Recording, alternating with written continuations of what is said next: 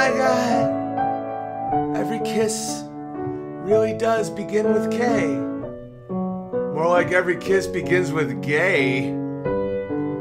Those are the type of jokes I bring, guys. Every kiss begins with gay. Because buying diamonds is pretty gay.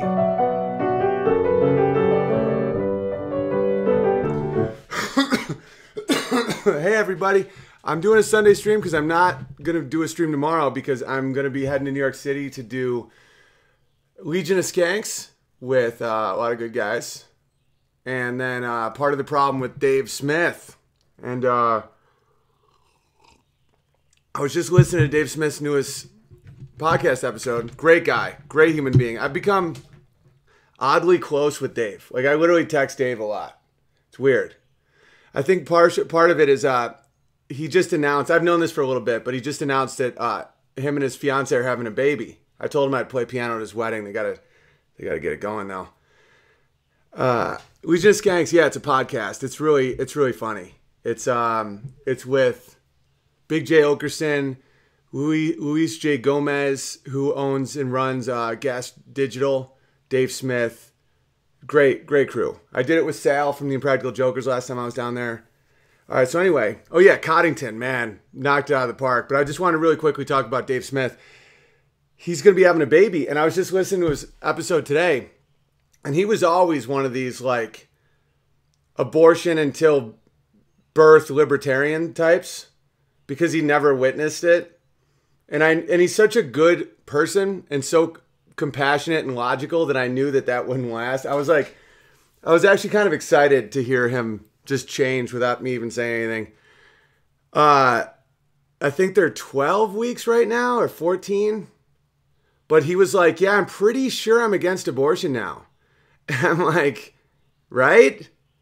That's the thing is, and I even told him, I'm like, because right now he's still in what, anarcho-capitalist. He's an anarcho-capitalist, which is the same as what Stefan Molyneux and Michael Malice are. They have a term called minarchist. Minarchist means like very small government. I'm kind of minarchist, conservative-ish, libertarian-ish. Wish that we didn't need a state. Maybe we don't. I've just never seen it in practice, and I'm one of those dudes that needs examples. But anyway, so I'm like, you're going to go minarchist for a bit, and you're going to say, up until 8 weeks, it's all good. And then you're going to realize you don't have an argument for that. And because you're consistent, and libertarians and anarcho-capitalists take pride in their consistency, you will have to be full-blown pro-life. I'm like, I'll give it 6 months max, especially once you start having a relationship with your child. And it's so funny watching that happen to people. And that's one thing that, because he's like me, he didn't have a big extended family. Like I have an older brother, 2 parents, 2 uncles that I never really got to hang with. I got to hang with Uncle Ron when he wasn't in Africa shooting everything. And Uncle Jim, who's now dead, was in a country music band and fixed motorcycles. And he was just in the woods and really didn't visit very often. So I had never been around pregnancy. I'd been around children because my mom would teach women about breastfeeding, but I didn't see the miracle of it.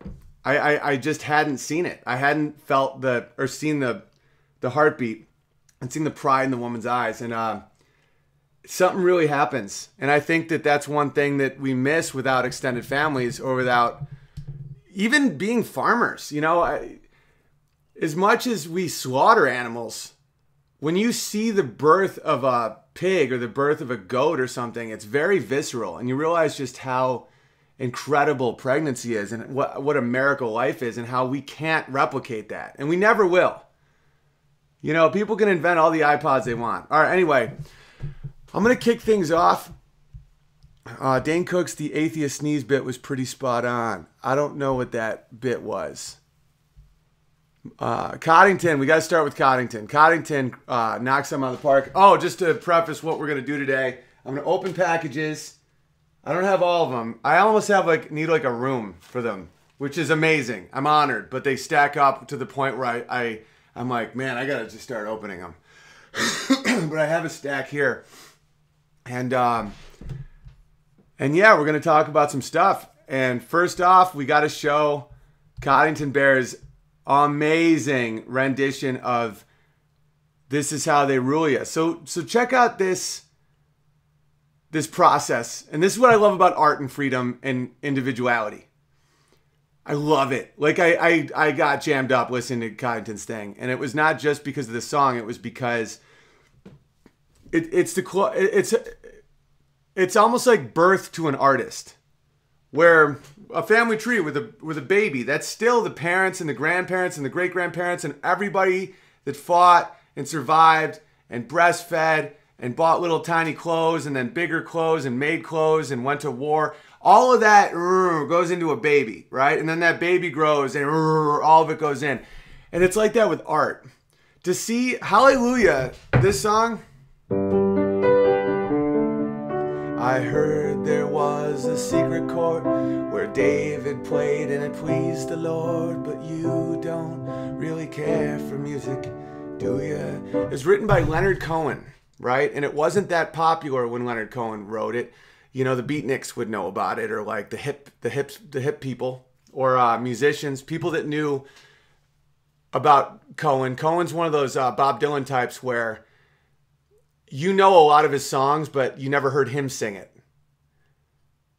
So then it became very famous from the Shrek soundtrack when, man, I always blank on this dude's name. Chad, help me out. Who's the dude who covered it on Shrek?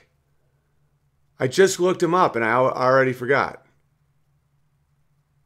Who covered Hallelujah? Come on, guys. This is an easy one, I feel like, right?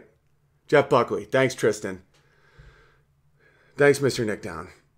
Thank you, Chris. Thank you, Coddington. All right, cool. So that song got launched into the collective conscious with Jeff Buckley. Not when he first did it in his album Alligator Wine, I believe it was called. It was Shrek. It was that soundtrack. And what he did with it was he made it so sultry. And he was like, I heard there was a secret chord.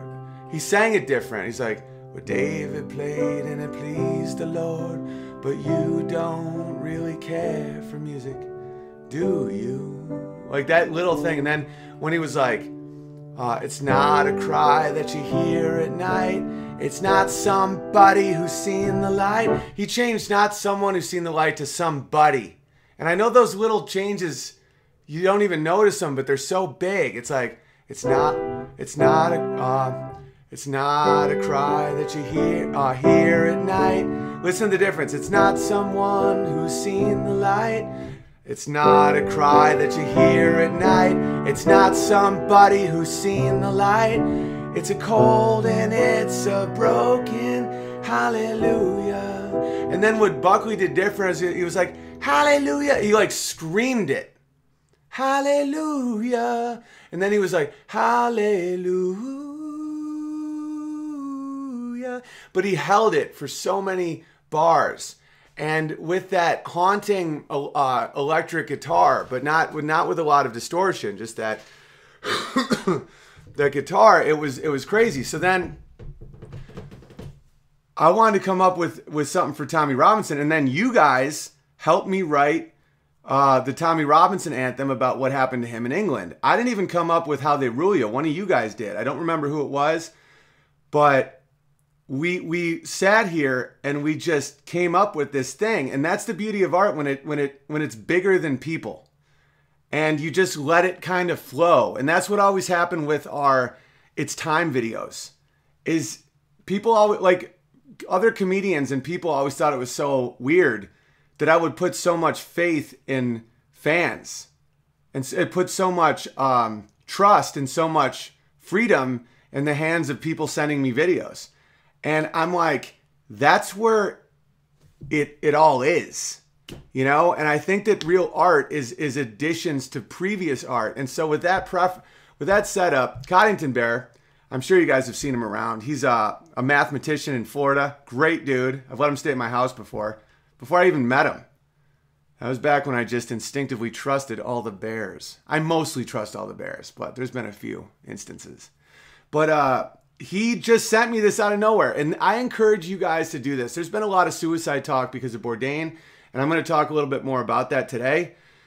The best way out of sadness or nihilism or depression, and we've all been there. I've been there hard, is action. Do something. And I get blown away, and I feel really hopeful when I see people just do something. Like Kyneton did not get paid for that. He wasn't seeking my approval. He just saw something cool and just did it and sent it to me. And one thing that I love about the unBEARables is, as a group in general, a quality we all seem to possess is just, whether it's writing a letter or sending me a package that I have to open, or adding onto a song, or riffing on a joke, or commenting where I got something wrong, or a biblical passage that I should translate differently. It's you're a bunch of actors, and I don't mean that like the Hollywood make-believe actors. Action is a big part of what we do, and that's how you climb out of it. And when people have told me this past few days, I can't believe the backlash I've gotten for my stance on Anthony Bourdain, that I am not compassionate. The most compassionate thing you can do is tough love sometimes, and say, you're pathetic if you kill yourself. Act, do, go, drink water. And there is chemical imbalances, but you're in a lot more control of that than you think. This deterministic view of like, oh, I have a chemical imbalance. That's a way to not have any autonomy or any what's it called? I can't think of the right word. Responsibility. And as Amy used to be on Zoloft, Amy used to be so depressed, she would stare out of the window just for hours. Just horrifying depression. She hasn't been on any of that shit in years, and never will again. And she's debatably the happiest person I know. We clawed our way out of some serious sadnesses together, and it was through action and love and commitment and the acceptance of pain, the acceptance of responsibility. And so hats off to you, my brother, Coddington Bear, for just doing something. And the boys at unBEARable News Network, Genghis Bear and Bass Texan and Coder and everybody and Nimmer and everybody, like they just are doing it. And it feels so good to see that, because not just because I don't have the time to do everything, but also because it gives me hope for our culture. And it really does. I don't think it's the end of our culture. I think our culture war right now, which is in full effect, is to try and keep some sense of a public square, which we're losing. I just think there's going to be a group of smart people, groups of dumb people, groups of nihilists, groups. I think that what we're facing isn't annihilation, it's fragmentation, which isn't a good time. So I'm proud of our group, and I got a lot of cool stuff to tell you guys today. And I'm doing a Sunday show, because I can only do yard work for so long, and I know I got to finish this book, and I will this week. But I made my yard look awesome. I got no family here right now, and me and my brother hung out all night. Didn't drink beers. I'm off sugar right now. I'm dropping some pounds. But tomorrow I'm going to New York City to do Legion of Skanks with Big J Okerson and those guys, and then Dave Smith's Part of the Problem podcast, and I'll be with Tom Woods at this debate also with Judge Politano. That should be really interesting. Those guys are so intelligent, man. And think what you will about anarcho-capitalists or libertarians or guys like that. Man, their brains are quick, and their ability to structure arguments. Like I don't agree with some of it. But I just love that they're at least trying to do a logical progression. Like, for example, who was it? Mises? No, it was I can't remember. One of these Austrian economist guys was for abortion because he argued that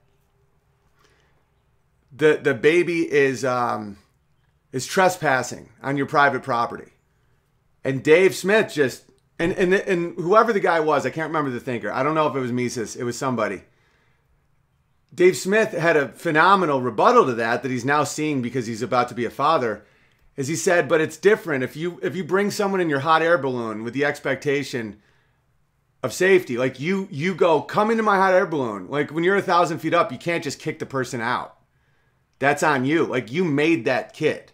That isn't trespassing. So that's a flaw. But the reason I like listening to these guys and just grinding through is one of the reasons I like evangelical Christians and Protestants typically more than Catholics these days, with the exception of, Tom Woods and Michael Knowles and a few other just legendary thinkers. But because I think that their culture is to grind through ideas, to like really look at the Greek translations of words and what things mean. And I was raised Catholic, so I like the joke I did in Feed the Bear, available at hugepianist.com. Pianist is like when I first started hanging out with Steven Crowder, he would know biblical verses like boom, boom, boom, and just the ways of thinking it through and the Achilles heels of an argument and all.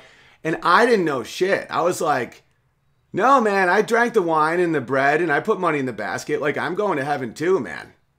And it was such a funny moment between us that I put it in my special about how Catholicism almost intentionally keeps you ignorant. And I know this is going to offend some Catholics, but I think we need a little more offense these days in the world.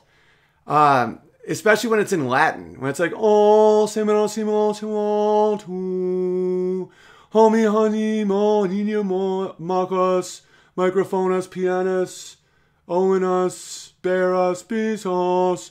Like, no one knows what the fuck they're saying. And I think that's by design. And when you see the contradictions of a lot of these churches with the word of Jesus, it gets a little annoying. But I'm not anti-Catholic. They kept the spark going through a lot of darkness. But, all right, without any further ado, here's Coddington Bear's rendition of the song that has just been getting passed through the hands of creative people for decades now.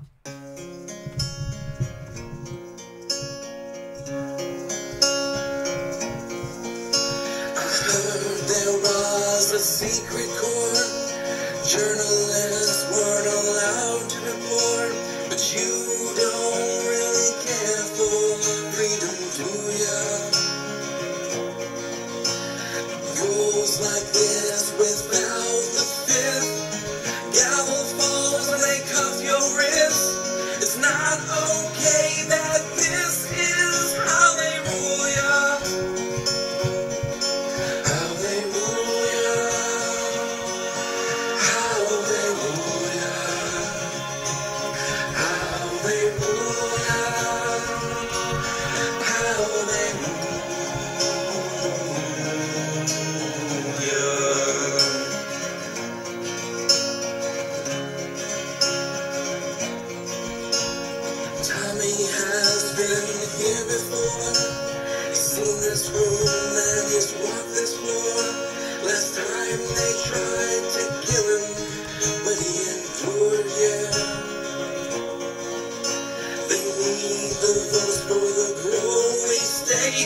Won't stop who their voters rape. It's not okay that this is how they rule ya. How they rule ya. How they rule ya. How they rule ya. How they rule ya.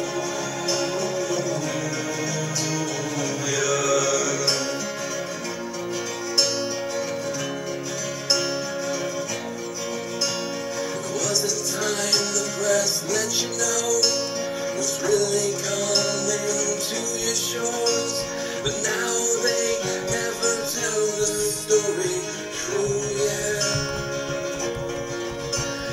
They tries to say Tommy's racial hate, it's really a fear of a caliphate.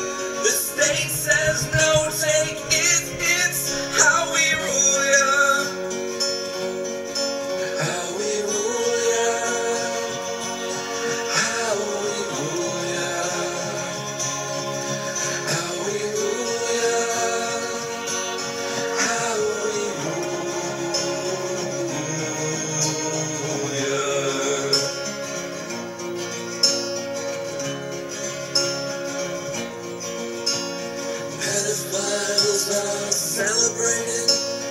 Tommy Robinson's incarcerated, but you never seem to care for children, do ya?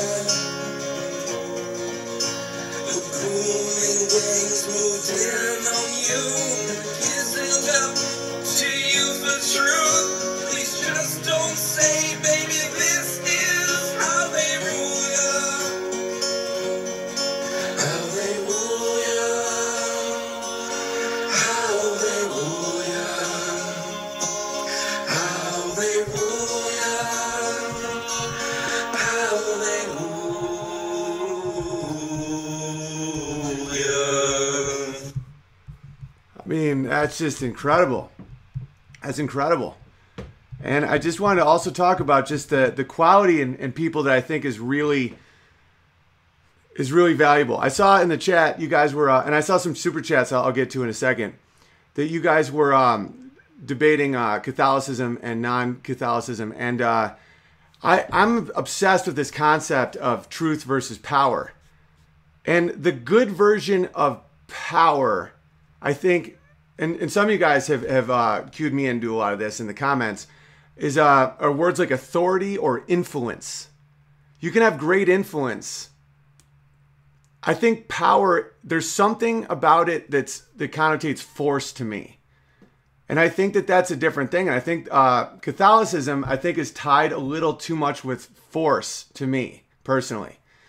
That it's almost bureaucratic. It's almost like you have the Word of God and then you have an institution. The institution has to support itself. And I know a lot of Catholics out there really disappointed in the current Pope. The current Pope is basically a communist and just really horrible. And that happens when there's bureaucracy, where you start submitting to an institution versus God, Jesus, and the Word. And I just think that you can apply Catholicism and the relationship between Catholicism and some of the more minimal Protestant beliefs. See, I don't see it as Baptist or Methodist or Presbyterian. I see it as how big is your infrastructure? Like, do you have, like in Cologne, these huge cathedrals with cages outside, with people still with bones in them. You ever see those? Oof. But again, I'm not bashing Catholicism because I think there's a lot of great Christians that are Catholics because they have learned how they can find their personal connection to morality. And again, that institution survived a time of great darkness and was very influential in the improvements in science. That's one huge lie being pushed in society. And this is coming from someone who was an agnostic for 15 years. So I'm not one of these guys that was just born and bred Christian and have to be Christian. I came to these conclusions from both logical and spiritual awakenings. The fact that Catholicism was always trying to destroy science, which is completely insane. Christianity was one of the first religions that saw the world as physical and static, that God wasn't constantly coming in and just messing with things, so that you could run experiments and you could do, like, Islam didn't believe that. That's one of the reasons that Christians out-thought and out-scienced Islam, because Islam doesn't believe that the world is well, I don't know about now, but I know in the 9th, 10th, 11th centuries, it was absolutely believed that God was constantly changing everything and measurements was just whatever God wanted it, and there was really no point. Christianity, the freeing of the individual and of the God basically lets you make mistakes in a world he created. So that with that, now knowing that, you can see how science grew from that, where this beaker of liquid isn't just about to change. Like God says, that's yours to make something great or make something awful. And that's the whole thing of free will. And in so many religions, that wasn't the case. And I saw the Dalai Lama speak in Prague once in 1999, I think. And he said something really cool about whatever gets you there, basically. Just whatever gets you there, whatever medicine you need. And that's why Catholics can get there. Catholics can also not get there. It's that's why I'm not anti-Catholic. This Pope is a piece of shit though. One thing I wanted to talk about is the quality in Coddington that I was just talking about. And if he has a YouTube channel, I think he does, I don't know. But subscribe to it. And Owen Benjamin Clips channel, Eric Nimmer's channel. Who am I forgetting? The Bear Jew, he's probably got something going on. But people that just do what they love and they don't take things really personally, I've seen those are the people that really do well in life. Like Coddington, I've like not texted him back before 50 times before texting him back because I'm just slammed. And in my hierarchy of things to get done that day, you know, I can't riff with him. And he doesn't take it personally. A lot of these dudes don't take it personally. And guess what? This isn't about hierarchy. This isn't like, I'm so great, this is how I act. That's how I was and still am in a lot of ways. Where when I was at the Improv, I would sit there every night. Every night I would be a busboy or a janitor, and then I would go to the Improv, and I would sit in the back with the sound guy who I was boys with and wait for comedians to not show up. And anytime they didn't show up, I'd go up. And there'd be weeks would go by, and I would never get a spot. And then somebody got drunk and stayed home, or Dane Cook met 4 girls that liked his first comedy CD and he didn't feel like coming down. That's when I'd go up.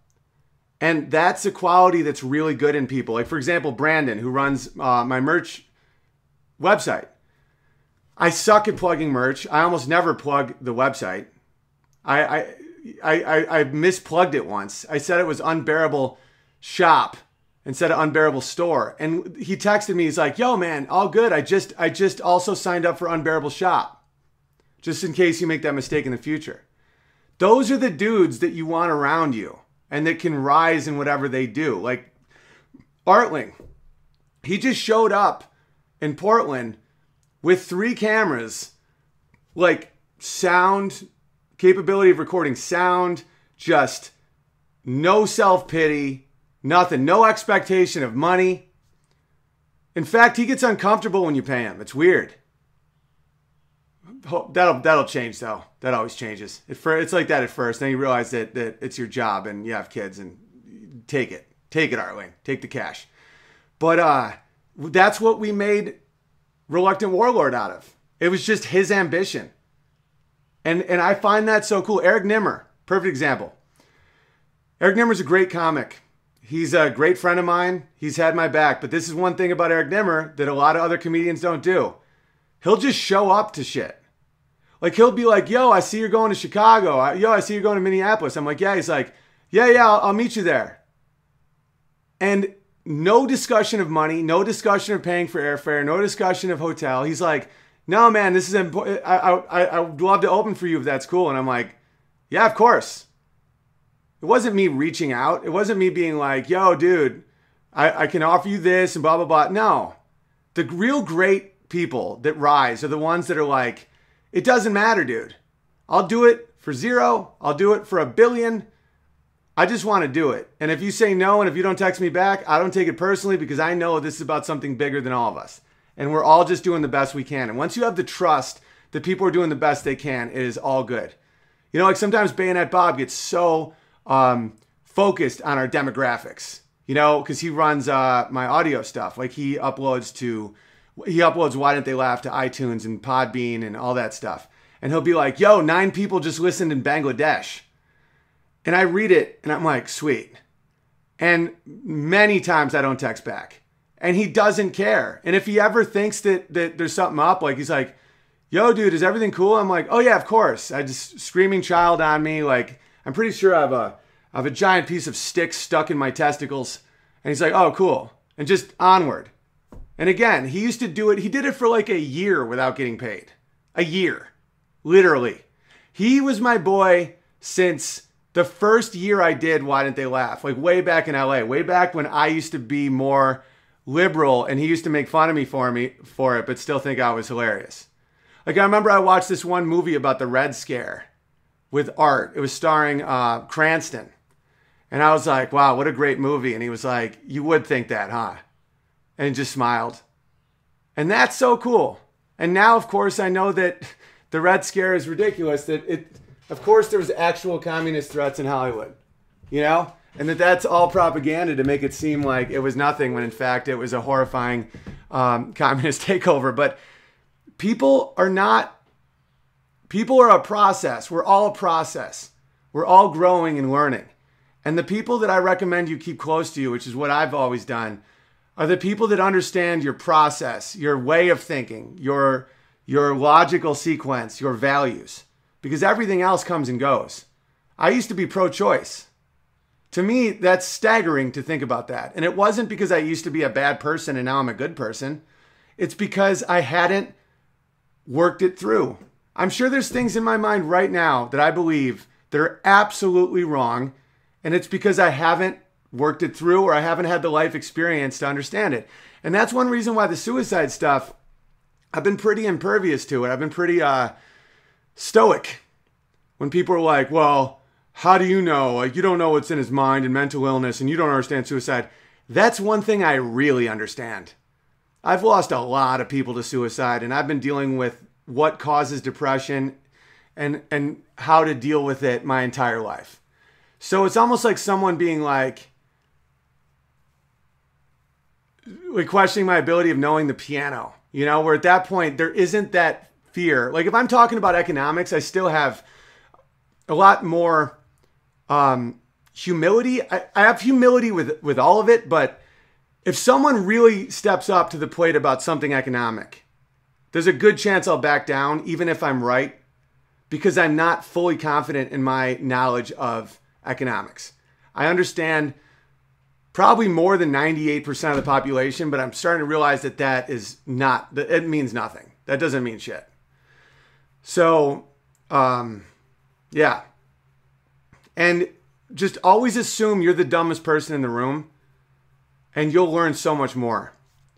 But when you know something, don't question yourself. That's the thing. Once you become an authority on something, don't let people be like, you don't know what it's like to be Anthony Bourdain. I'm like, no, of course I don't. I also don't know what it's like to be a tree.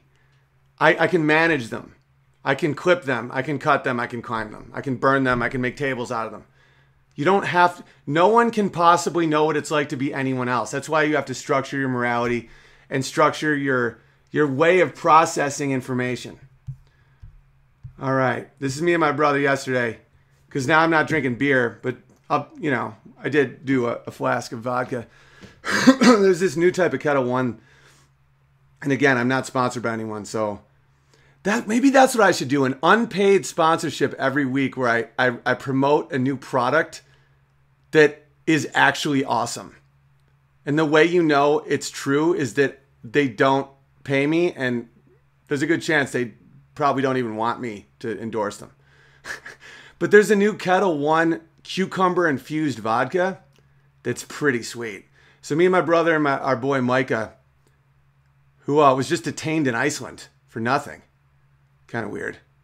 Just sat around the fire and we cheersed our flask. And just to let you guys know how come. Oh, here we go. I got to turn the bear phone on again.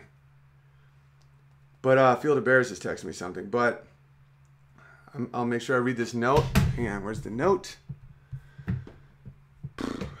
Delicate Bear, it is a top priority that I send you the 2 steins tomorrow. The one that you purchased and the bonus one for me being a few months late on that. And I'll send some other nice stuff. So just know you don't have to remind me again. It's top priority. All right. Oh, and also, yeah, so if you want to buy any hoodies, it's unBEARables shop or store. Brandon crushed both of them. .com. And he runs Crowder's merch too, which is pretty sweet. I love Crowder. But I can't believe more people didn't take the stance I took on Anthony Bourdain. I've been flooded with letters. I'll just read you. I don't know if this reaches you personally, Owen, but all I have to say is you have my support. Well done for being honest. I've suffered for years with suicidal depression and had failed attempts in my teens. Then I had 2 beautiful daughters and still the depression haunted me, but my daughters kept me alive. I would plan out ways to kill myself, but every time I thought of my girls, I would be lifted enough to stop. Then in my late 30s, I got strong and fixed the issues in myself so that I no longer hurt others. because that's what strength is. Stay true, Owen. That was from Matt. Let me read another one.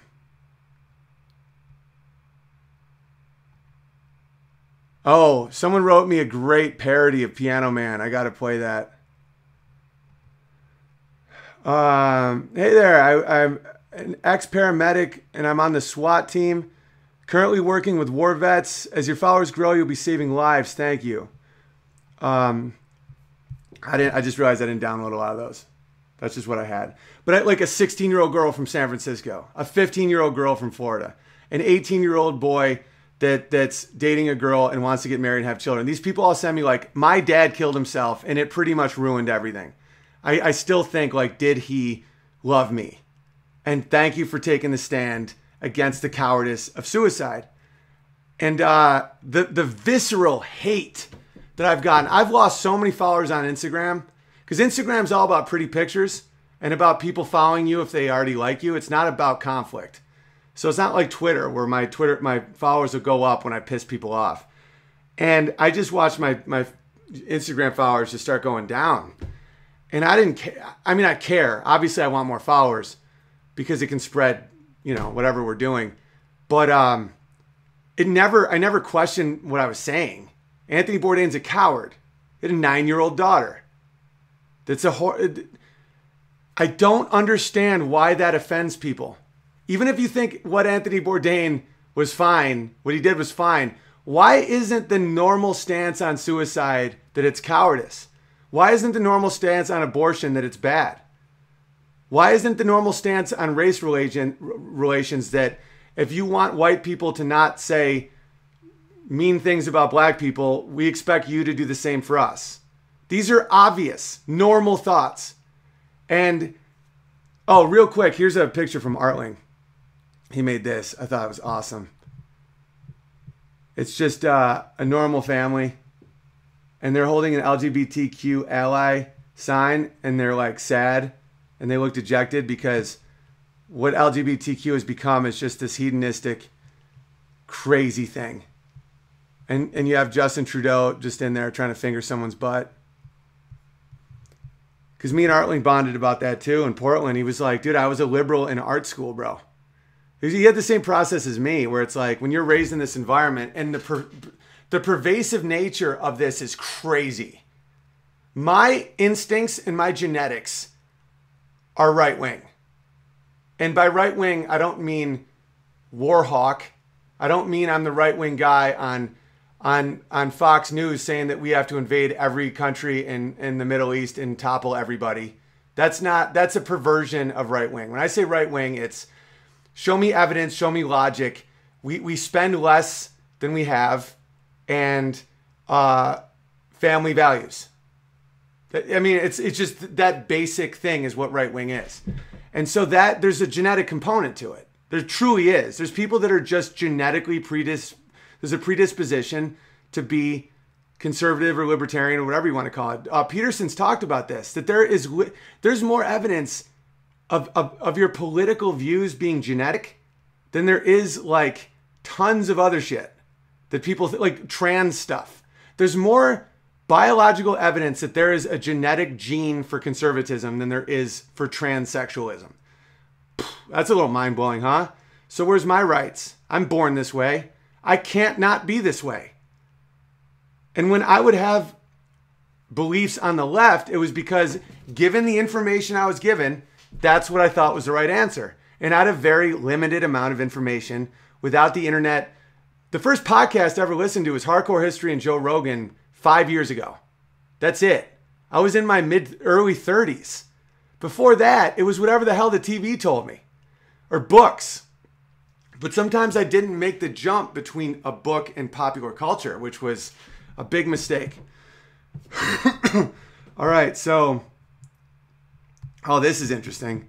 MIT scientists created a psychopath AI by feeding it violent content from Reddit. Oof. A little chilling. Which one's this? Oh, I gotta play that. That's big. Oh, here's... my brother is really good at trees. Like, he's an arborist. I'm kind of an arborist. Not nearly like him. But this is so hard, what you're about to watch. It's only 30 seconds. This is my brother in the tree yesterday. Look at this. This is so technically hard.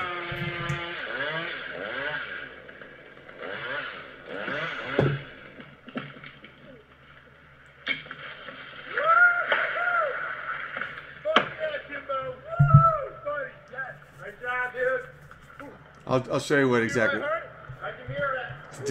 Did you hear my heart? So what happened is he's roped off the top because there's things where this can fall. This is the difference between lumberjacks and arborists. Arborists is a much more dangerous job, by the way. What my brother does and what we do is more dangerous than people that just clear cut forests. Because he'll be in a tree and he limbed this whole thing, and you can't just drop the tree because it's around houses or power lines or a swimming pool.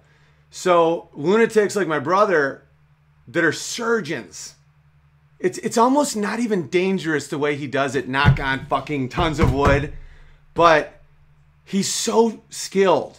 So this is a coordinated effort between my brother and the groundsman, which is usually me. He ropes off that top piece so it comes down gently, and the groundsman, which here is Jimbo, our boy Jimbo, he has to like let it go, like so it doesn't jolt my brother, because as much as the odds are that tree won't come down, but if you cut off something that weighs 1,000 pounds and it just bang, so you have to like give with it. So just watch this one more time. That top is probably 1,000 pounds at least, and he's roped it off to itself and dropping it gently down. Then the rest of the tree, he'll do the same thing in 6-foot increments. And then on the ground, my job would be to cut it up into 18-inch like pieces like this so that you could theoretically split it for wood. Like our boy Chicken Coop's brother is a quadriplegic. So, and our winters are 8 months long and insanely cold. So a lot of this wood, we just chop up and bring it over to him to keep him warm and all that. Because he has no ability of using his arms and legs, so we have to do that. But it's a win-win because we get to keep him warm, and it's a place to bring the wood. But just watch this. Watch the give. Watch the give from the groundsman. As a groundsman, I like to appreciate good groundsman skills. Watch this.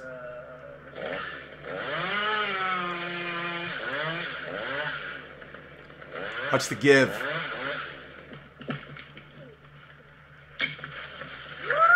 Give. See? Great job, dude. Can you hear my heart? I can hear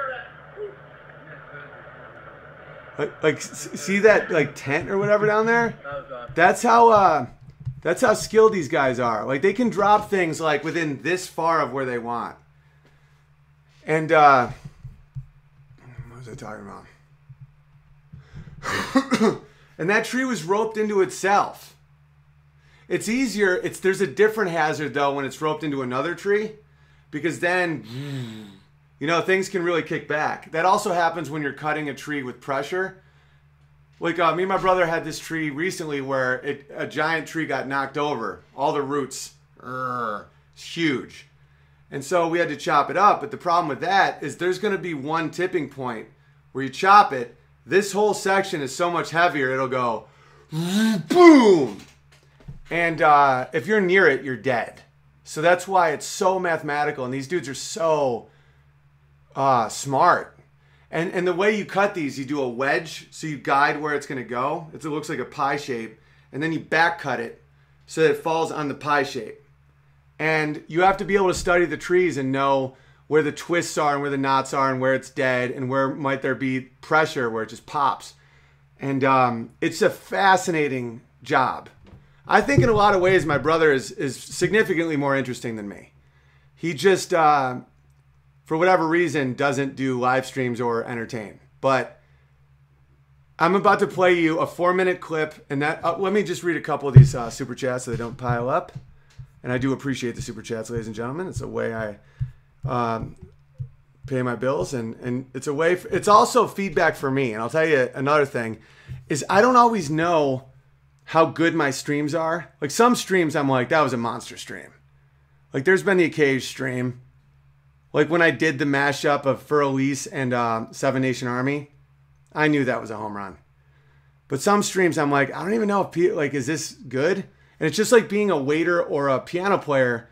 I get to judge it based on tips. So if you super chat me or give me a tip, I can be like, oh, sweet. So that's good. That's like the value of it, because I'll never be sponsored. And if you're at all short on cash, just write a comment.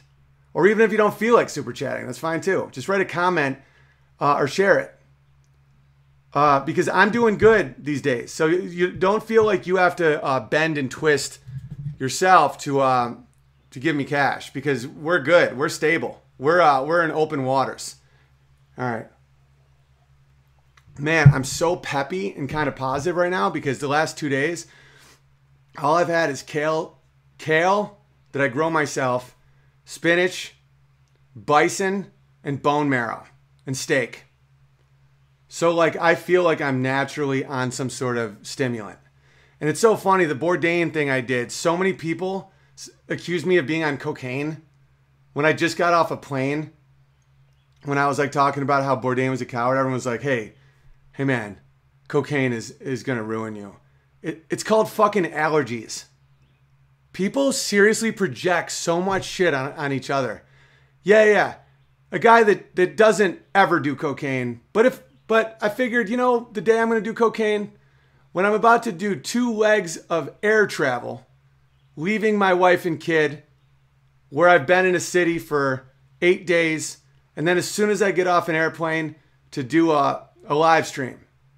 That's exactly when I'm just going to start banging out lines. Or I'm allergic to that goldenrod shit that's all over Washington, because my allergies are already starting to go down, but I still have a cough.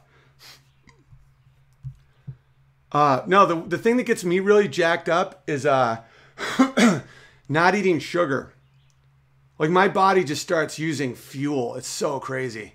Like in just 2 days, I'm already like, man, I seriously think I could learn another language, because sugar just gets me so sleepy, and I don't think I get REM. All right, Lucas, I'm a Christian conservative comic in the SoCal area, and you are an inspiration and a hero of mine. I have a cover of Hallelujah on my channel. It's a great song. I love movies, but hate Hollywood. Is Movie Bear taken? No, it is not. And my friend, I'm slowly building a comedy channel, unBEARable Comedy. So please send me your sets, send me clips, send me what you're up to, because I want to continue producing specials for other people that would never get a shot in soy-infested Hollywood. So I'm getting pretty good at them. And I have a crew and I have a team, and I will be the most generous you'll ever experience ever with specials. I'll give you the best deal you'll ever imagine. Because for me, I want content. I want a lot of specials on a channel, and I want to just keep growing it. My dream long term is to have just a lot of comedy that I can have on like a Pandora channel or some sort of radio channel, and a YouTube channel and a Vimeo channel and all that stuff, and just really go off grid with it, and have it be very diverse in ideas. I just don't want the authoritarian shit. I just don't want the same fucking Trump joke 50,000 times in a row. It's literally soul crushing. And I'm sick of complaining about it, so I'm actually trying to do it. Like I did Nimmer's half hour, and I'm going to put his next half hour up. But man, I need some whites, man. My only guy is black. I mean, I feel like I'm selling out my own race. Don't need women though. I mean, if you're really funny, it's great, but I have no desire to be like, we need to have women comedians. She only has 10 minutes, but she's been through a lot. No, get an hour. And of course, I would produce you if you're a woman, but it's not a bonus if you're a woman. I think you've had enough. Big Bear, did you put a piano key in my box you made with the Stein? Oh yeah, I totally am. So if I get a key, does it mean I can play as well as you do? No, but it does mean you have a piece of history. The piano that I used in October and November and December, before I even had my channel monetized, just when I was streaming, when I was fucking getting crushed, that piano that ended up getting just worn out, it's 110 years old. I burned it, but you'll have a piece of that. You are right about Bourdain. Believe me, we all have thought about it. Of course, it's human nature. And you have to, it doesn't help people to say like, no, he has mental issues. Okay, so now he has an excuse to kill himself. When you say, oh, it's a mental disease or whatever the fuck you want to call it. That's like, it's the same with pedophilia. It's like saying like, oh, it's their culture. They fuck goats. It's like, no, you don't fuck goats in America, dude. Spoko Bear. Hey, Owen, need to be beautified. Spoko Bear. Bearified, my friend. I can't affect your beauty, but I can affect your bear status. Drove down from Spokane, Washington, and met you at the Prosser show. I let you know about the beer reparations in Portland before the show, and 15 minutes later, it was in your set. Oh, yeah, buddy. I run and gun. I run and I gun. And yeah, welcome, Spoko Bear. And I will be spending a lot more time in Eastern Washington very soon, my friend. We're going to be doing a lot more shows in the Pacific Northwest, and I could not believe the quality of human being that I met in Eastern Washington and in Bellevue and in Portland. There's a small amount of people that have ruined Portland, but there's some great people there, and I will be there consistently to entertain you wonderful people. And I can't wait to go to Idaho. But I'm not going to do the tour across the country before we have the baby. I've made the executive decision that the money is not worth it, and it just isn't worth it, because if my baby comes, I'm just driving through the night. That will be the one time I do actually do cocaine if I need to. I did cocaine a couple times in 2005. I thought it was the most overrated, complete nonsense ever. It tasted like metal, and it just made you think your bad ideas were good ideas for about 20 minutes, and then you just keep licking your gums and you feel like dirt. I have no idea how that sells people to a life of addiction. For me, it's not my addiction is with good times, or like drinking beers with people that I enjoy, or beers and piano. You know, so I try to keep that shit in check. Maybe once a week I'll do piano hang beers, but you know, I'm 38. I can't just fucking drink beers every night. Although working a blue collar job does make you feel like you've earned it. I will say that there's a lot of people with jobs where they can't comprehend when you like just physically put your body through, and then the end of the day you just have a cold, like PBR, just cold, just ice cold. Just you sip it, you look out your lawn that you pay for with just sweat, and nothing tastes better in the whole world. Because people that have office jobs, a lot of times, beer seems indulgent and self-destructive, because it is. If you just like sit in a chair all day and then go home and drink a 6-pack, kind of bad on your body. But if you just like my brother's chiseled, he has at least 2 twisted teas and 4 beers every day. And I frankly don't feel like I can tell him not to, because he fucking earns it.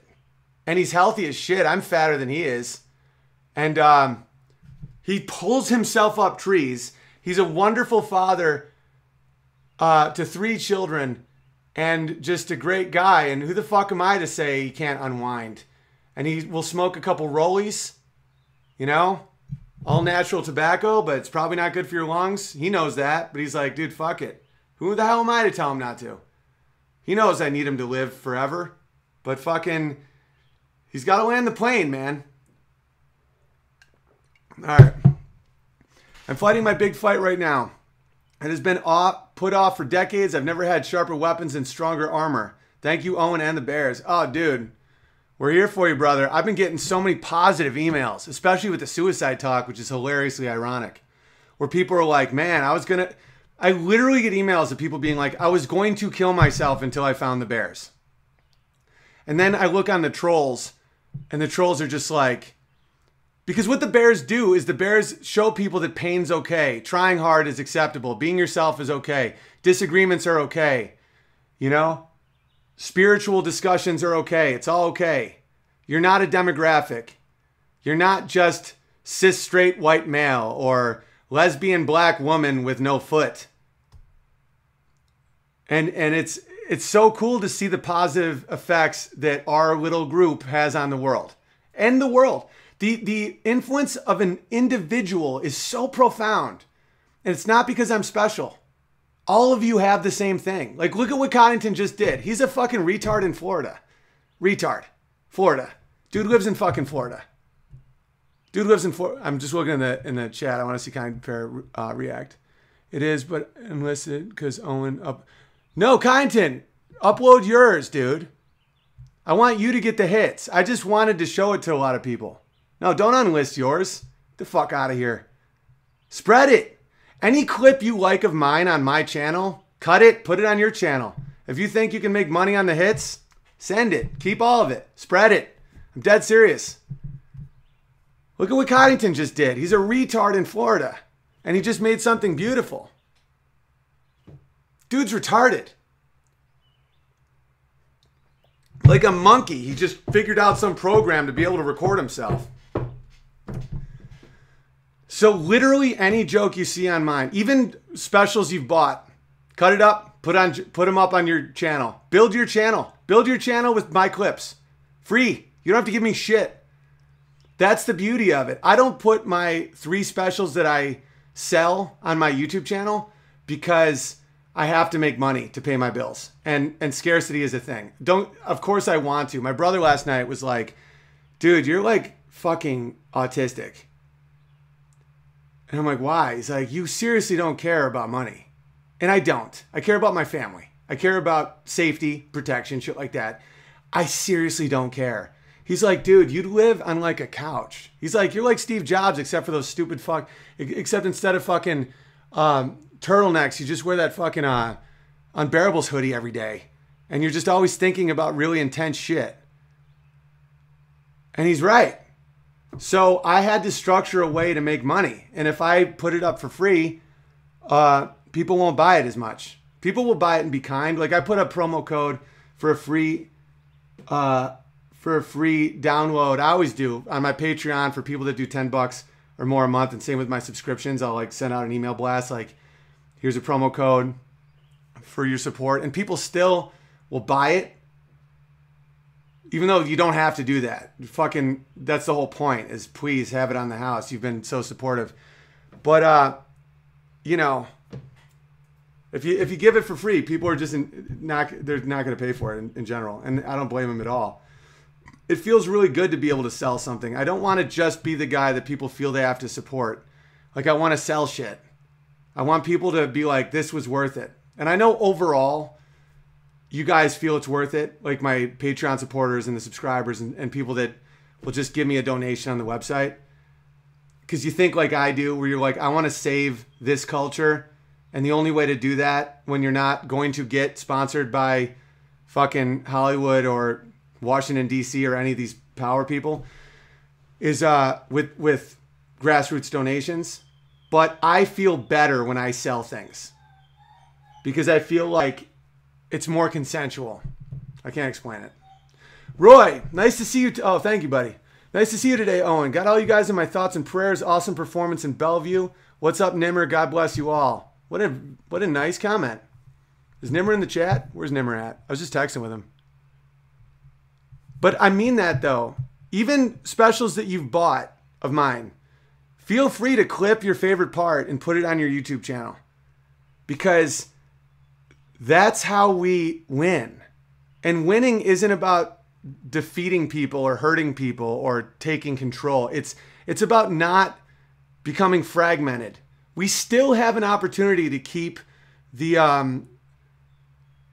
the town center diverse. And I don't mean diverse in skin tone. That comes naturally. It's diverse in thought. And so the more you guys spread clips, the more people don't think it's that crazy that their coworker likes me, or that someone questions the wage gap, or that people wonder why Manhattan isn't underwater when Al Gore said it wouldn't be in 2012. Because those people, those leftists, are zebras. They're pack animals. They're not evil. They're just cowards. You know, my brother has a nickname for someone that he knows. I'm not going to say who, but He calls him the leader of cowards. And the way you got to save a lot of leftists from themselves. Show them that the cool kids still value logos, Socratic method, science, questions, freedom. Because a lot of losers want a bigger state. They want a lack of freedom. A lot of these people that are bottom 20, bottom 30% of the population know that in the free market they will lose. So they want the government with force to take it from productive people and give it to them. Little do they know, it would benefit them more if they just allowed the free market to happen, because they would get more wealth overall. But they're stupid, so they don't know that. So you got to save them from themselves. Because they're so stupid. The reason they can't function well in the free market is they're very stupid. So they think, I want money. He has money. I take his money. I close down his business and I take his money now. That works for a month. That's why people that win the lottery end up broke typically, because a lot of times people that aren't wealthy, there's a reason they aren't wealthy, because they don't have the cultural or mental infrastructure to maintain wealth. So these people will take the resources short term. That business closes. 8 people are now unemployed. Okay? Now those 8 people aren't buying goods in town. People now move from the town. Now that person's home is devalued. You see what I'm saying? That's just one instance. But they're so stupid, they don't know that. That's why they can't function in the free market. They can't think, what do I have that'll make other people's lives better? How do I make it as cheap as possible, and how do I make their lives as good as possible? If you let individuals think that way, the entire civilization goes, but stupid people can't see that. And I saw that with the Bourdain thing. People are so short-term thinking that they think I was being low compassion.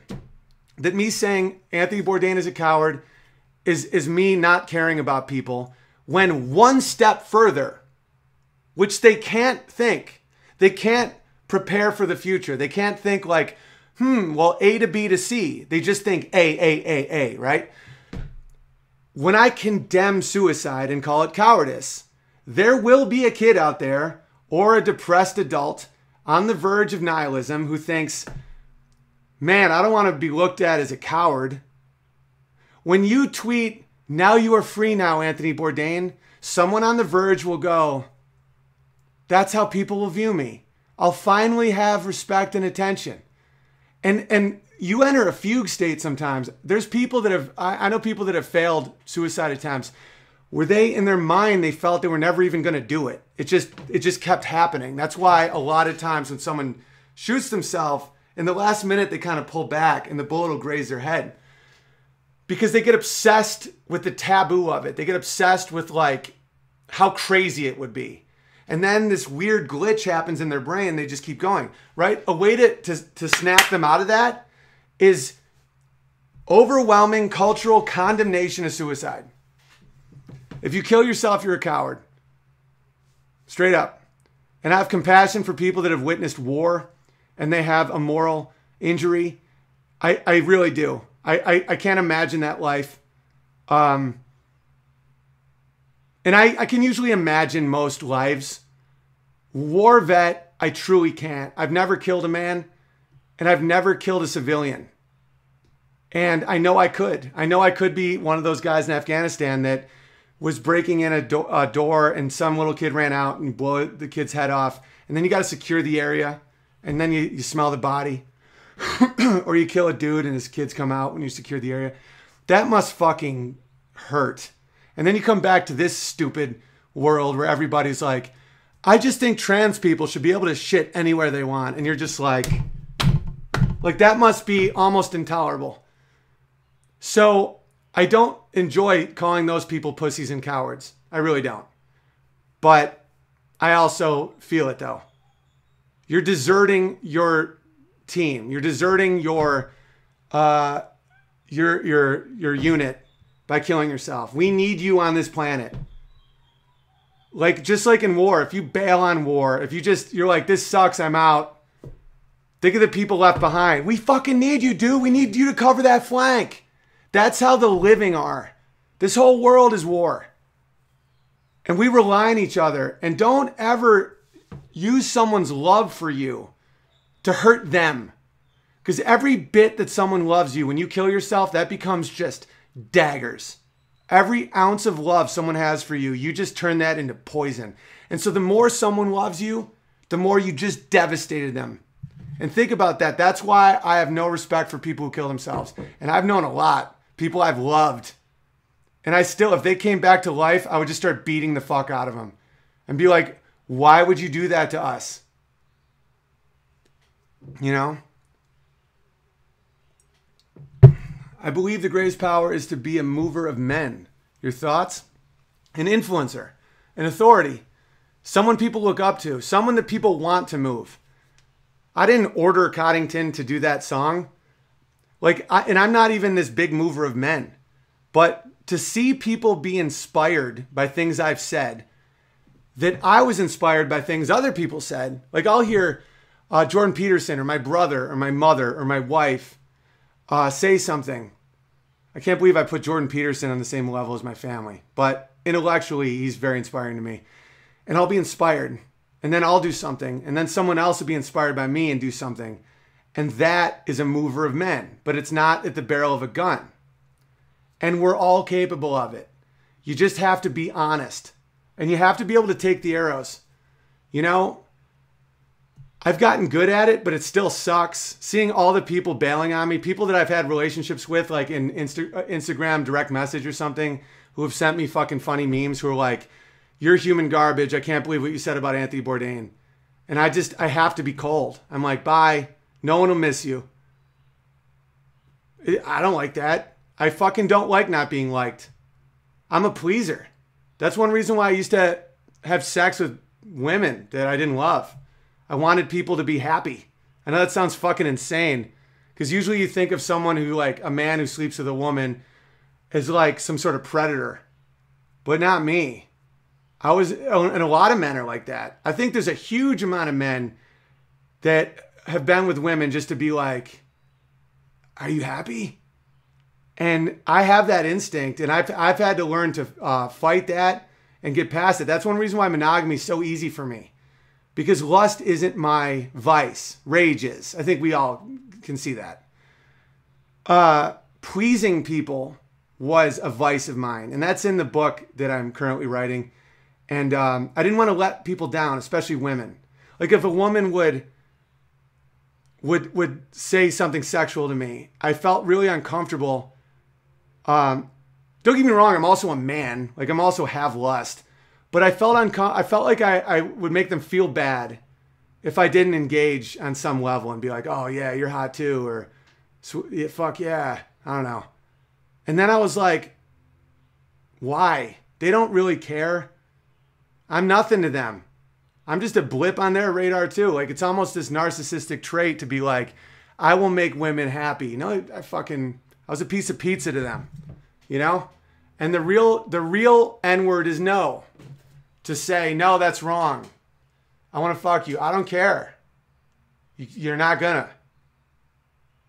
Well, you think I'm ugly? No. I'm not even going to talk to you anymore. I think you're fucking crazy. And sometimes people are like, oh, you're so aggressive, Big Bear. Like sometimes you come across as so hateful and jarring. Don't you think like for the movement we should talk nicer? I'm like, I'm not in your fucking movement, dude. I'm an artist. I'm not a propagandist. I'm not a politician. I'm not here figuring out how to push an agenda. I'm doing the best I can, and I got to be cold as fuck a lot. When someone's like, man, I've been following you for 10 years. Like, you're my favorite comedian, and now I think you're human garbage. In my heart, I'm like, oh, God, that hurts. But outwardly, I'm like, no one will ever miss you. Bitch, your mom likes to suck off dudes with cars. Anybody with a car, your mom will blow. She'll suck off any dude with 4 wheels.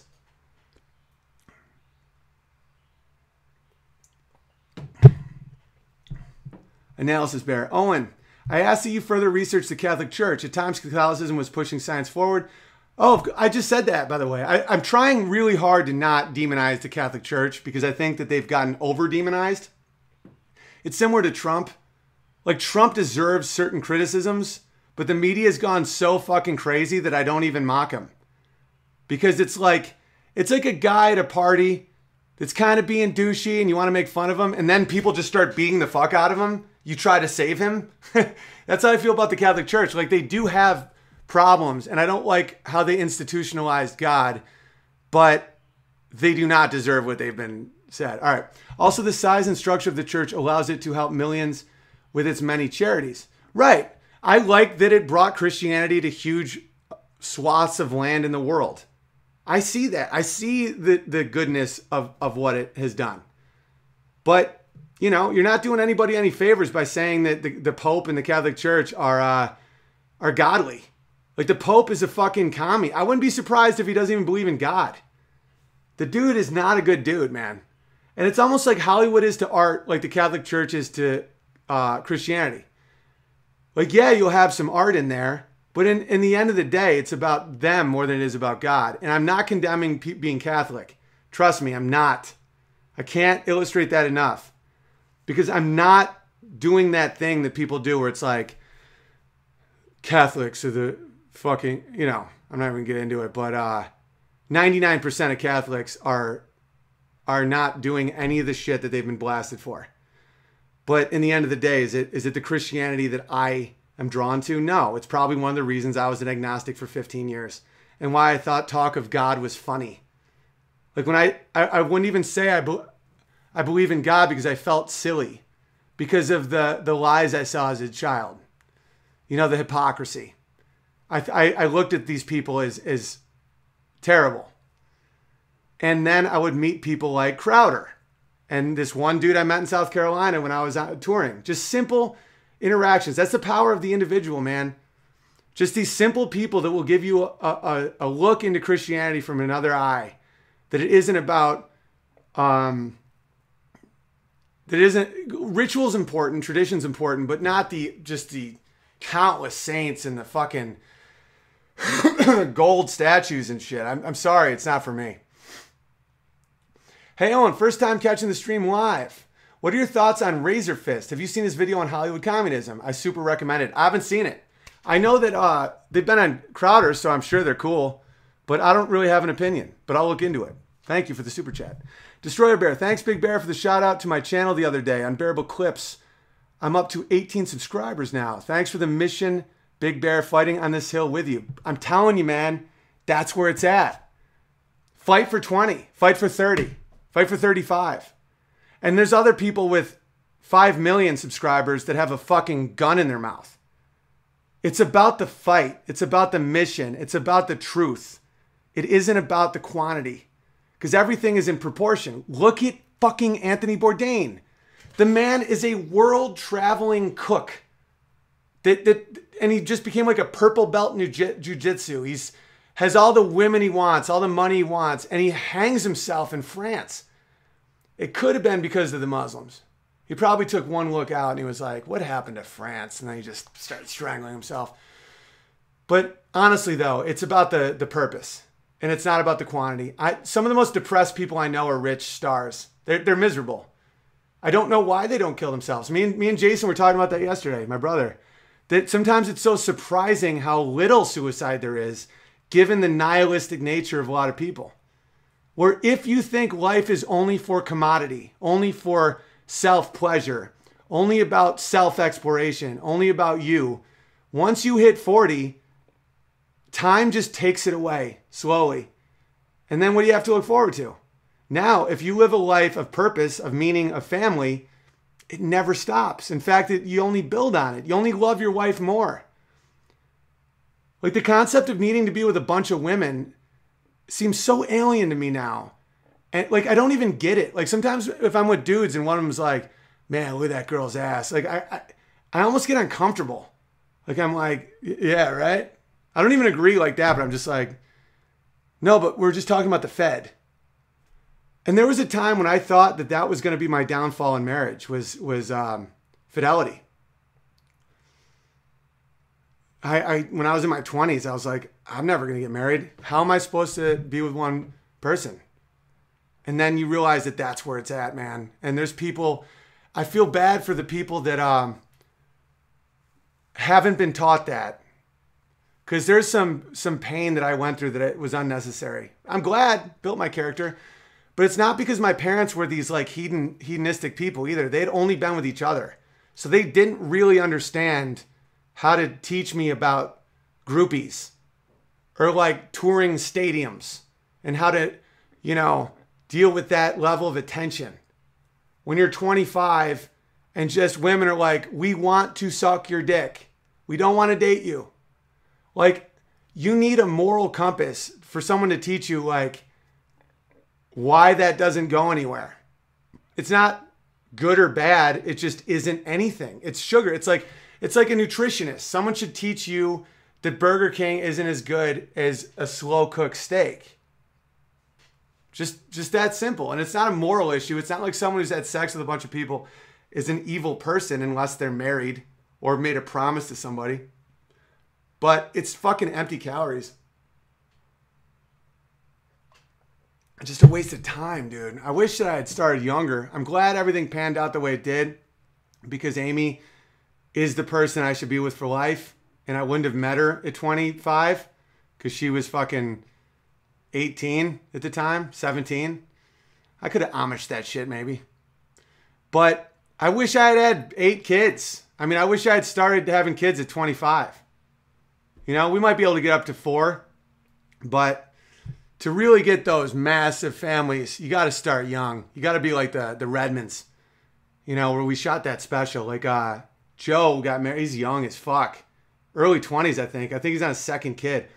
All right, check the bear phone. Oh, dude, it's dead. I will after this, though. And I'll be better at the bear phone. Hey, Big Bear.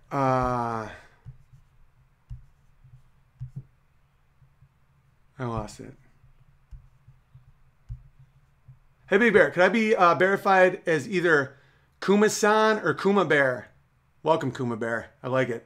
I speak good Japanese. This is all I know. Ichni sanchi go roko ichiachi kuju. Niju ich, niju si, niju san, niju go, niju roko, niju achi, niju ku, niju. I just counted. I used to work at a Japanese restaurant. I also took karate for like a month when I was 9. I punched some dude's elbow and fucked up my hand. And as a piano player, I was like, this is not worth it. Also, I live in the pull-up Tacoma area, and I'm hoping we can be boys. Fuck yeah, dude. I need boys. I live in the country up there. Like, there's no neighborhood. Like, so I need some boys. So I would love to be your boy, Kuma Bear. Unless you freak me out. Like, if we're out having beers, I may pull the jump cord if you're a fucking psycho. But in general, I'm guessing you're not. I have had such good experiences with bears. There's only been about 5 that ruined the batch. All right. I'm seeing JBP live tonight. Yeah, I spent money to brag about this shit. Yes, you're going to love it. And with Dave Rubin. Rubin's my boy. Me and him have been texting since he's been on tour. He says it's fucking insane. It's like when I used to tour with Vince Vaughn. It's so weird going from like clubs to going to 5,000 people. And it's not like it multiplies the pleasure or the experience. It's just so different. Where it's like you have to pause. You tell a joke. And in the club, it's like, and then you're right into it. With the huge theater, you tell a joke and you got to let the laugh just go. And there's a different pacing. And the thing about Peterson is so many people are so into him that his audience must be popping. It's like my Bellevue show. Like, watch my live from Bellevue. It's an hour and a half. I put on YouTube for free. The crowd was just with me the whole time. And that's so cool. And JBP's audience, I bet, is like that even more. And so Dave Rubin, as I said, I made that call 8 months ago. I said, Dave Rubin's going to be a monster comedian. Mark my words. And so far, I'm right. Because people that have seen him perform say he crushes. And he just got exposed to all of Jordan Peterson's like hardcore fans on the road. He has his own podcast. He's a right-wing gay Jew. So he's just fucking bam, bam, bam. So just keep an eye out for that motherfucker. This is from Midwest Indian Brown Bear. Fuck suicide, stay in the fight. Lots of love, Owen. Love it. I sent you some good stuff. Open gifts. I'm going to, I promise. I'm thinking about trying to learn piano to help cope with some stuff. Would you recommend 61 or 88? If I want to learn to play classical, always go 88, but only white keys. The black keys will bring down the price of homes in your area. I'm just kidding. 88, get weighted keys too. You got to go weighted.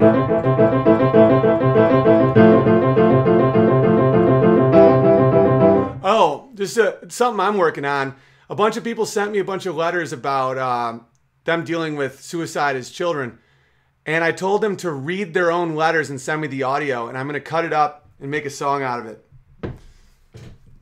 So you need weighted keys for that. Richmond, love the streams. My husband and I talked about your stance on Bourdain's suicide. We both agree that suicide is a cowardly path. Can I please be verified as Richmond Bear? Welcome, Richmond Bear. Keep on keeping on. Hope to see you in Michigan soon. Michigan is one of my top picks for where I'm going next. I love Northern Michigan. It is heaven. So, and the people up there are great. It's the perfect blend of like country values, family values, but also a little bit of that, I can't explain it. Almost like that Northeastern, we go out. Because one of the things about the Deep South is the people are awesome, but a lot of them just don't go out. Like they're just like, dude, I'm fucking chilling. If you want to come make us laugh, you know, I live here, man. We'll shoot guns. And I'm like, that's awesome and everything. But I got to get you out to a show. All right. You're leading by example. That's why you're a legend, bro. Never stop. The truth is always needed. Thanks, Paul. Paul Bear. How do I go about locking down Lager Bear? I'll tell you right now. Welcome, Lager Bear. Go to unBEARablesApp.com and lock it in. Same with all you bears. That's the best way because sometimes I accidentally verify someone and there's already a bear name and then we have to readjust. And it's also an unbelievably cool chat. People are just chatting on there 24 hours a day. And sometimes I just go in and read it like a creep, like this weird voyeuristic character that's just reading what people are talking about. But really cool conversations go down there all day long. It's so fucking cool.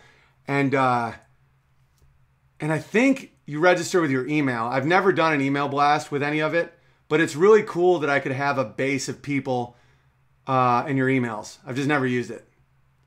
I've done emails for people that sign up at my website, but I frankly don't understand email blast that well. Amy does. Amy's the one who always does that. I just see that it gets sent out because MailChimp, which is very racist, by the way. MailChimp. I mean, that's a shot at black people. MailChimp. Not cool. That Valerie bitch that worked for Obama, she's wicked offended. You should do reaction to Not About Fortnite by Dan Bull. It's essentially a diss track directed at YouTube. I'm sure you'd appreciate it. I'll check that out. Dan Bull. Good name. Hey, Owen, I've been following you for so long. Keep speaking the truth. We need it. Can I be verified as Blunt Bear? Welcome, Blunt Bear. Isn't it crazy how positive people are to the truth? Or even just knowing that I'm saying what I believe to be true. Because I'm not arrogant enough to think that I'm speaking truth. Because I'm immortal. Not immortal. I'm a mortal and flawed and have my own fucking shit going on. I know there is truth. And I'm just going to say what I believe it to be. And if enough people do that, it's like sonar, man. It's like how I used to use Twitter. It was joke sonar. Just if enough people send out what they believe to be true, you start seeing what is true. If people are lying, if people are manipulating, if people are saying what they think others want to hear so they get invited to cocktail parties, you can't see reality. And that's when people end up in dark holes and nihilism and shit. That's why Jordan Peterson has fucking helped so many people, myself included, because he said, bear the weight of existence. Magster Bear. Oh, thank you. That's very generous. Indentured servant. Suicide is for the weak. Living is for the strong. Encourage the harder road. We are eternal. All the pain is an illusion. I love that, dude. Bedros Peter Bedrosian. Harry Bear. Damn it, Owen. Open the packages. Nimmer's here. Okay, I'll open some packages. Man. Do not bend. Oh, this is cool. There's a cartoon on it. Open soonish. Eventually, maybe. There's a little cartoon. That's pretty sweet.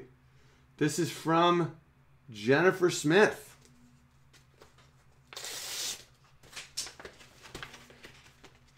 Let's take a look, yo. That'd be funny if it was just a piece of cardboard. And they're like, just please don't bend the cardboard. All right, this is, wow, this is cool. Wow, that's awesome. That's an original. I remember seeing her make that. All right, let me read this card. Rachel and Bastian. Hey, Owen, Amy, and Walter. Thank you for all you do, the community you've built, and sharing your family with all of us. Mainstream media and social media can be very discouraging. You and the unBEARables help all of us see we aren't alone, and there are still strong families out there. Thank you for sticking with it and staying strong when it would be easy to give up. Jennifer, Bastian's mom, Bastian Bear. That's so cool, Jennifer. Thank you. What is this? Certified of authenticity. The signature and embedded seal on this artwork. Oh, this is called Joy. Artist Jennifer made this. BastiansMom.com in case anyone wants to get more of her work. Bastian, Bastians, mom.com. She's out of New Mexico. That's super cool. It's going right up there, dude. All right, let's keep this party going. This is from Libertas Institute. Sounds intense. That's the name of Dave Smith's special, by the way. Libertas. Check it out on iTunes. Oh, we got some books. This is Show Business by Connor Boyack, illustrated by Elijah Stanford. Boom. I will have to check this out. Thank you very much. Libertas Institute by way of Jace. Oh, Jace. I know Jace. This is from Ronnie. Ronnie Schreiber. Strong name. Oh, and as I mentioned in my email, though you have been an earnest and diligent shill for the Jews in Israel, hilarious, it shouldn't really bother you that you haven't received your shekels yet. You're a mere goy shill, but I'm an actual Hebrew, fairly active in my Judaism and in looking out for the interests of my community here and in Israel. And the elders of Zion have yet to send me a check for my share of world domination. Not only that, but the elders haven't even let me know the time and location for their weekly planning meetings. So I'm really on my own here when it comes to how to manipulate you goyim. This is fucking hysterical, by the way. It's the same thing with white privilege. It's the same joke. It's like, where's my white privilege? However, after thinking about it, I've decided you do need to be rewarded for your shilling. At first, I considered 30 pieces of silver, but knowing, as I do, that you try so hard to avoid offending people, I decided that would be problematic and possibly offensive to Christians like you. Instead, I'm sending you genuine shekels, or shekels, as the Israeli government spells it. Crafty Shylock that I am.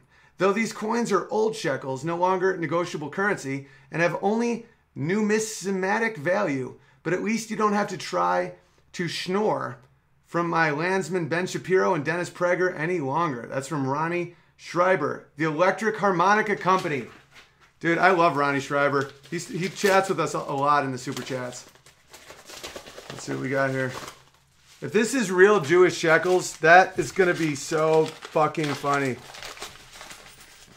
Oh, dude. I finally got it. I finally got paid by the Jews. This is big for me. Look at that. How hilarious is that? Guys, I just got paid shekels. Wow. All I had to do was sell out the whites and just not ask any real questions. Thank you, Jews. I feel so special. This is from Tiffany. You see how fucking funny the bears are, by the way? Like, legitimately, that's one of the funniest things I've read in like a really long time. Except for everything I write. Oh, is this more coffee? Sick. Bill writes coffee. Boom. Helping Big Bear fight the good fight by staying awake, baby. Boom. That was back from that's from March 5th. I think that's been sitting there a while. But I don't think beans go bad. Can I read this one? Dear Owen Benjamin. I am church. I can't read your handwriting, buddy. Alex, buddy, I can't read a word, but that looks cool. Just know I got it. I'm not dissing you by not responding. I literally don't know what you. I can't. You should write prescriptions for doctors. I can design you a house. That's all I got. If you design me a house, please make it more legible. This is from. I don't know. I can't figure this one out. Probably more shekels from the Jays. Now that I got my shekels, I'm about to turn on the Jews. I've only been shilling just to get the sheks. Whoa, wireless keyboard! Because of my G. Like my G doesn't work, so some legend just sent me a keyboard. This is hilarious.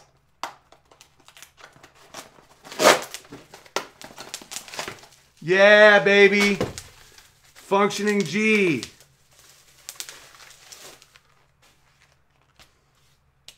See the G right there? Now I can spell gay without copying and pasting. Have you noticed that I do that? Instead of saying great, I say awesome. Because I'm just so sick of copying and pasting. This is from Mary.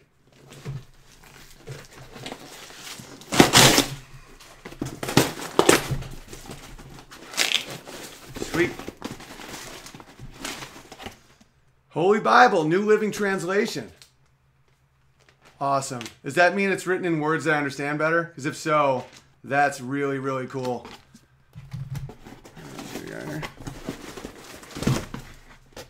Bible for children. Boom. Got to get the pictures in there.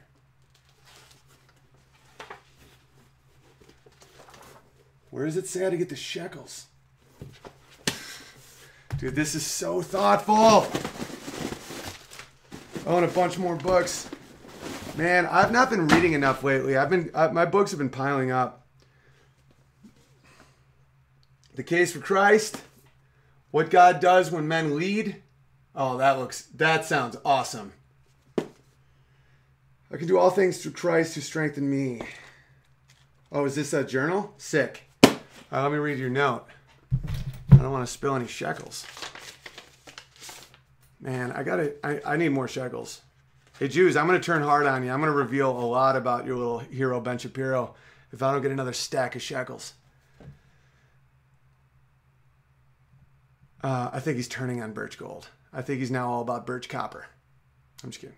Oh, and enjoy gifts for the family and you. Continue to seek truth and peace. God the Father is with you all. Mary, know that he sees you, believes that he loves you, trusts that he will carry you through. Think of you all and praying for you. Love, Mary. That's awesome. You're awesome. I know Bayonet Bob occasionally will write me something like that when he can tell that I'm spiraling. He's just like, God has a plan. I'm like, thanks, Bayonet Bob.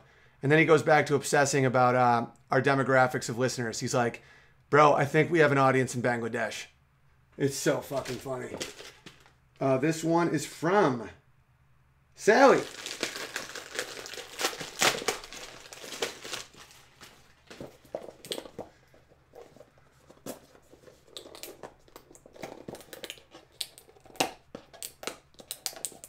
Oh, and I went in today to buy some new arrows for my bow.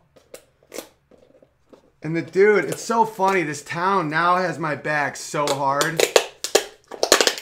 Like every store, or with the exception of one coffee shop. But everybody's like big. They're always like, man, the whole time I had your back. I'm like, well, you could have said something, but I'm glad that you're saying this now. But it's crazy how the tide turned. But once that door was open and Amy realized that she didn't have to have negative 40-degree temperatures and she could be around her family, and that I started to realize that was better for the unit, there was no stopping the move train. But it's definitely hard on me and my brother, though. I'm Metalism Myth Bear. Thank you for choosing to be a banner man in the culture war. For the sacrifice of your anonymity, I send you this tribute. Let's take it. This is long, but it looks awesome. I'm going to check out what she sent me. Is it more shekels? Because I'm really feeling shekels. This is for O. Oh, you sent stuff for all of us. Do you feel alone in the world, in a world gone mad? Whoa. Bear. Like everyone has agreed to lie about reality for the sake of political correctness, you may be an unbearable. That is awesome. Whoa. Look at that. Look at my crazy finger. My hands get so smashed. Like just everything about like when I have been bringing stuff up to show you guys, I'm like just look at my finger. Like look at what's all that's wrong with it. There's just scars everywhere. But look at that. That's sick. I'm gonna put this on. This might be a little tight on my neck. A little tight on my neck. I could wear it on my dick though. Hang on. It's a little tight, but I will wear it the rest of the stream out of respect. I don't know if this is for my neck. Because I think if I it's way too intense. I'll end up pulling a Bourdain, but it won't be intentional. So we got something for... This is really fun, by the way. I hope you guys are enjoying yourselves. I see there's 800 people here, so I guess I'm not boring the fuck out of you. Sometimes I feel like opening stuff is a buzzkill, but it's really not. This is real fun. This is for Amy. That's awesome. Turquoise shell. And what we got here for... Is this for Little Man? This says N on it. Does it mean... Is it for Walter? Is there someone named N that I'm not aware of?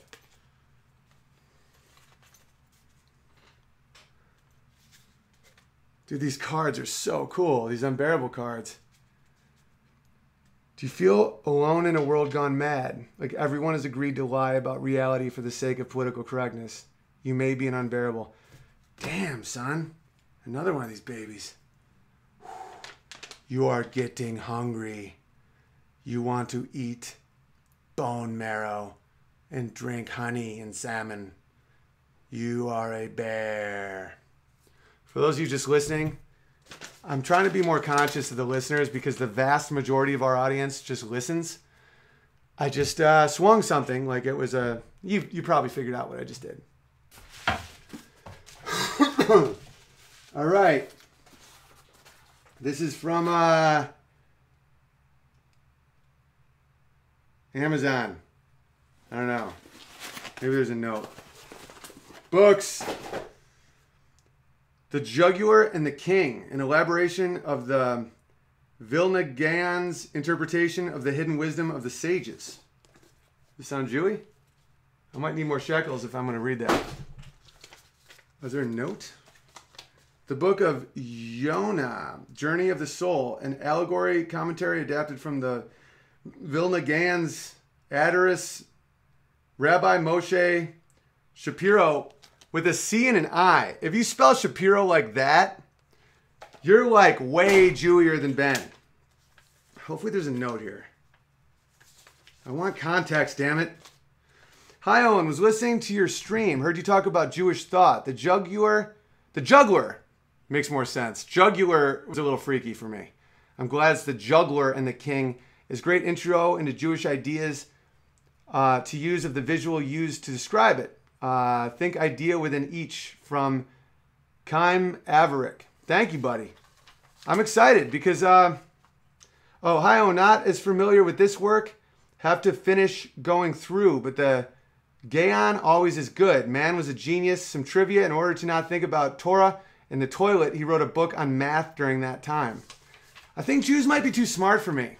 I'm reading this stuff and I'm like, you might seriously have to be Ben Shapiro to understand some of this stuff. And I'm a smart dude, but I'm not Jew smart. I'm a quarter Jew smart, which is what I am. I'm enough Jewish to understand that there's more I don't see, but I'm not Jewish enough to see it.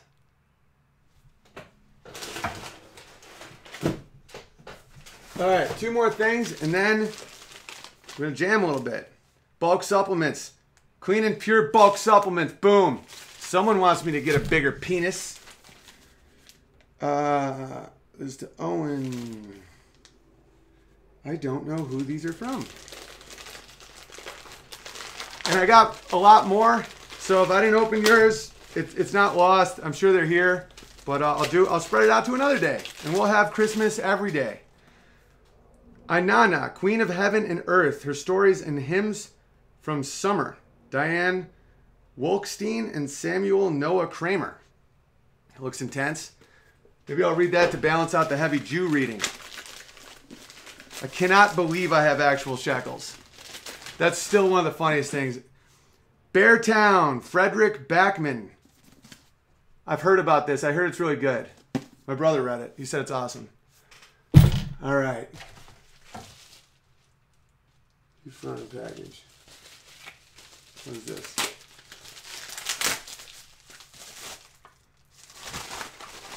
This is empty. From Obeid Omer. I don't know. It's kind of hilarious. Someone sent me an empty package.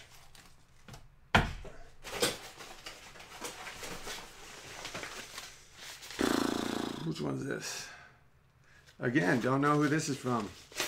Amazon likes to keep shit nice and anonymous. Design and Nature by Adrian Bijan. Let's see if there's a note. If I have a note from the Amazon machine.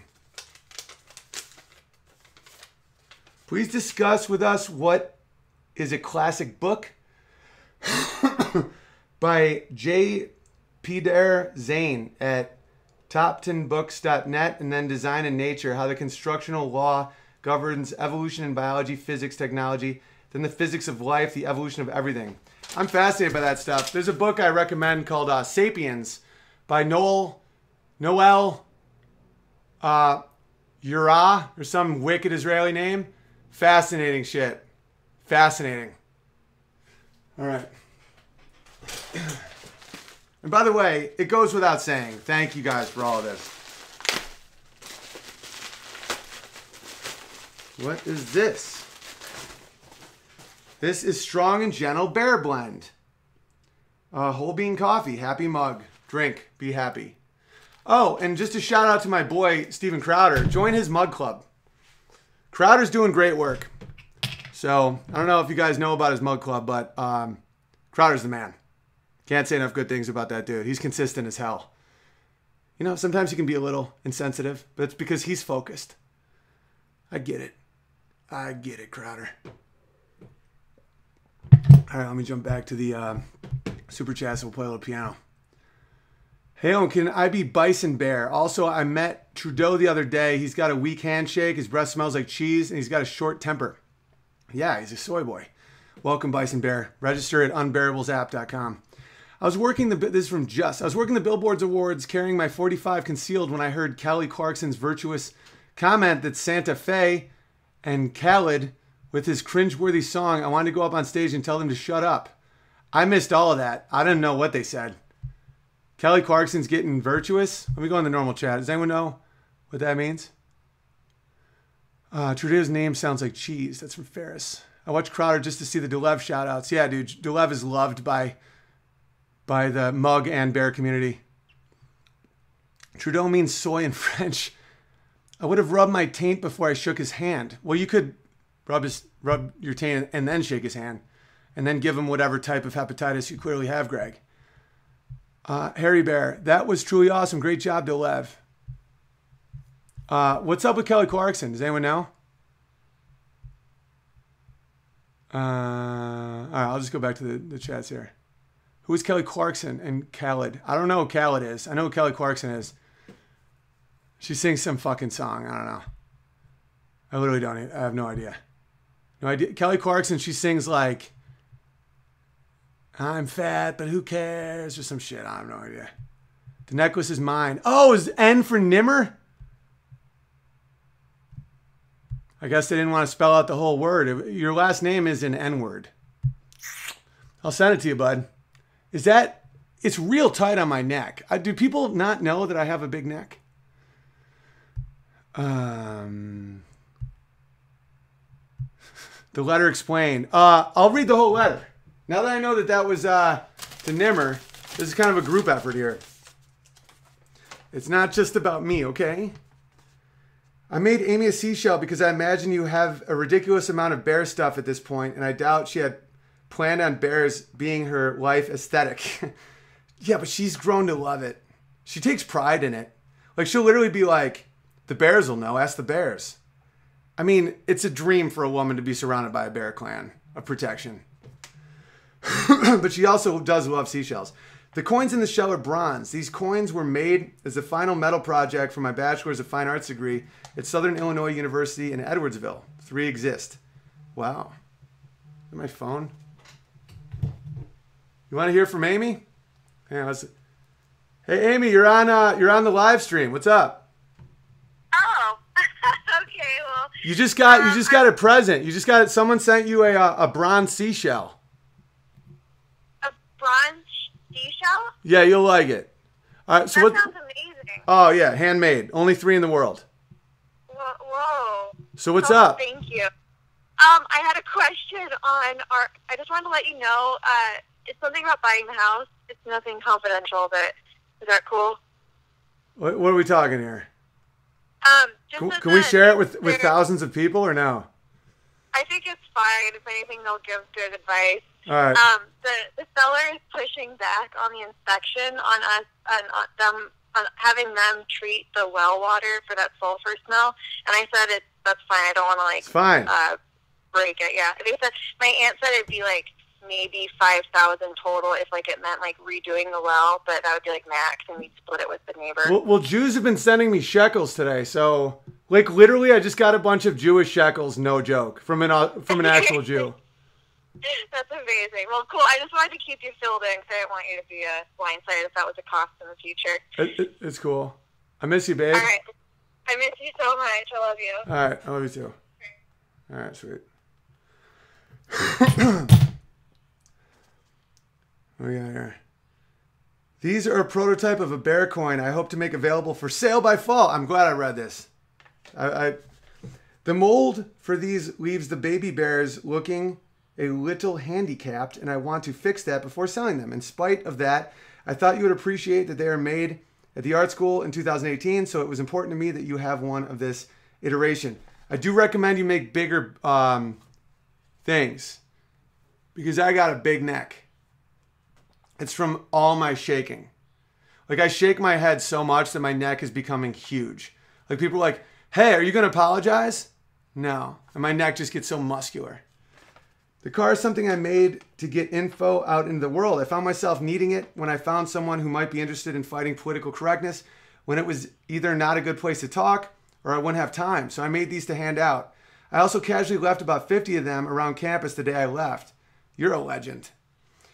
I would like to see many versions made. I kind of wish I had made one that just had Thomas Sowell, Dr. Peterson, Camille Paglia, big thinkers and books on it too.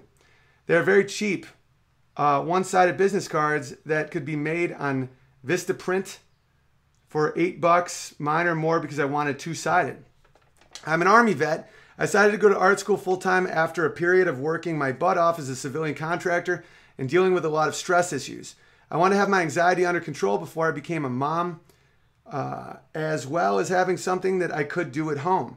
I had intended to go to school for painting, but postmodernism had corrupted the discipline too far for me to get value in the classes. Due to physics being a heartless bitch, metalworking still has to teach traditional techniques, and I learned a lot of great skills. Awesome. Well, you're great. Let me plug your website. My website is sallyjoemcooper.com. I have nothing for sale yet. I'm working towards that for now. It's just my online gallery and portfolio.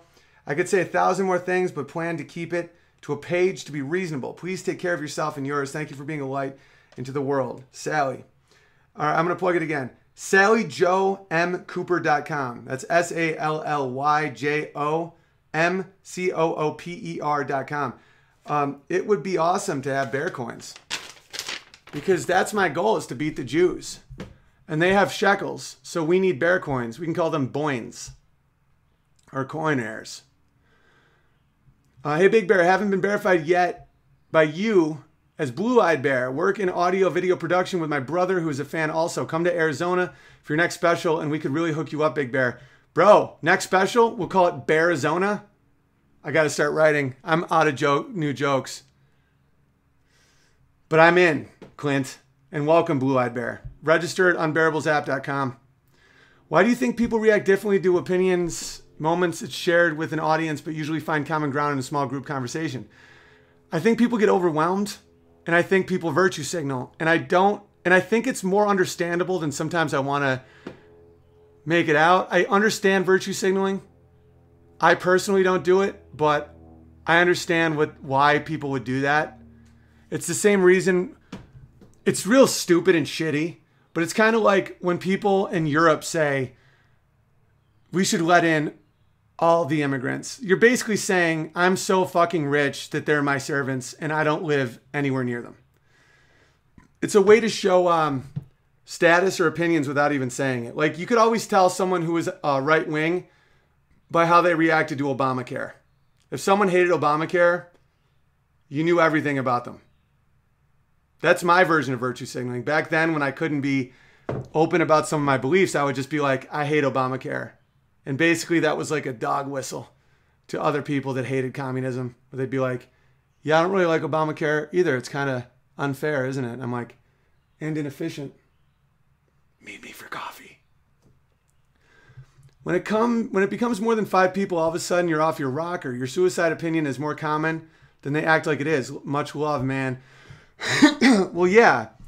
They're trying to virtue signal like, I'm one of the compassionate ones. Anthony Bourdain will be missed. I'm going to play this real quick.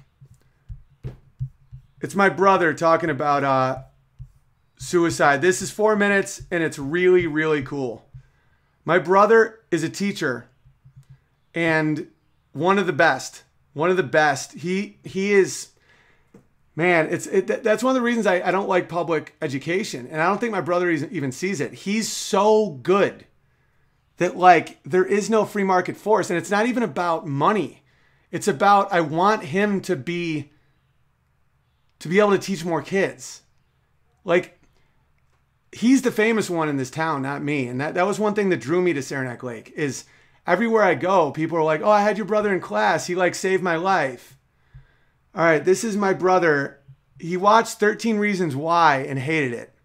And so he used it in his class to teach kids about suicide. And just watch this. He's a beautiful person. It's really, really cool. Let me get this going here.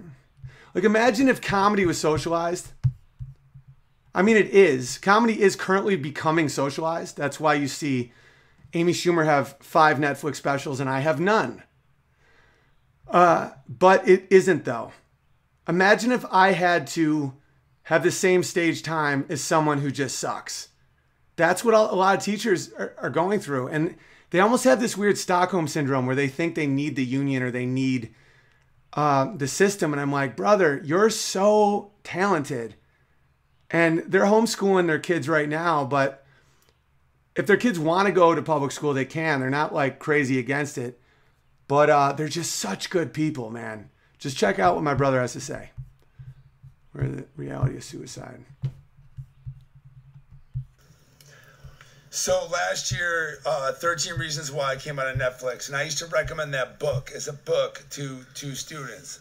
Although looking back, maybe that even the book is kind of like screwy. So when the show came out, because I've had so many friends kill themselves and so many friends die, I got involved with the show to a certain degree. And I was telling my kids, I was telling my students, like, listen, I've had friends kill themselves, a lot of them. And I was like, if you kill yourself, I will punch your dead body in the face. Just know that. Know that the last thing will be that you'll know is that, like, I'm like on your face, like, why would you do that? While I'm teaching, and then what I did was I printed all their names. I printed every kid's name. And I gave every kid a sheet of paper with every kid's name. And I said, I want you to write something positive about this person. I don't care if it was from like, oh, I remember on the bus in 2nd grade, you brought in like a water balloon. Or like, oh, in 3rd grade, I love the smell of your hair.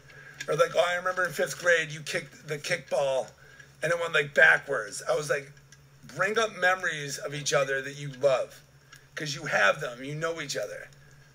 In between teaching all this, And it's funny because some of the kids, when I asked them, like, what do you remember about this class? They were like, I remember Mr. Smith said he would punch my face if I killed myself.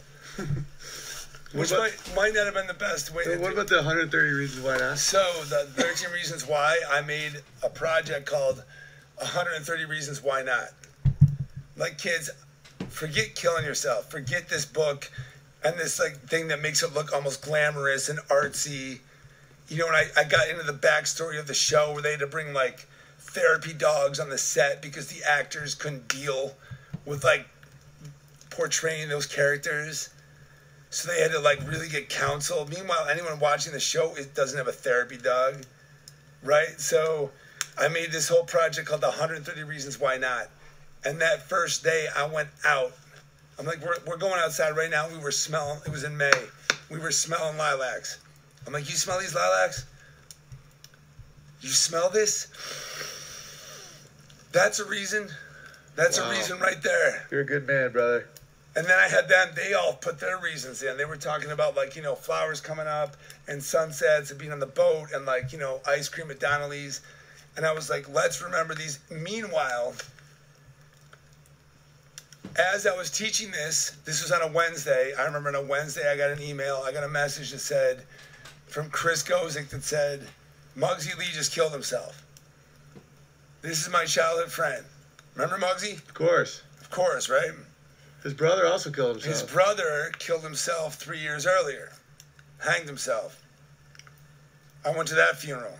You know, and he married my high school girlfriend, Heather.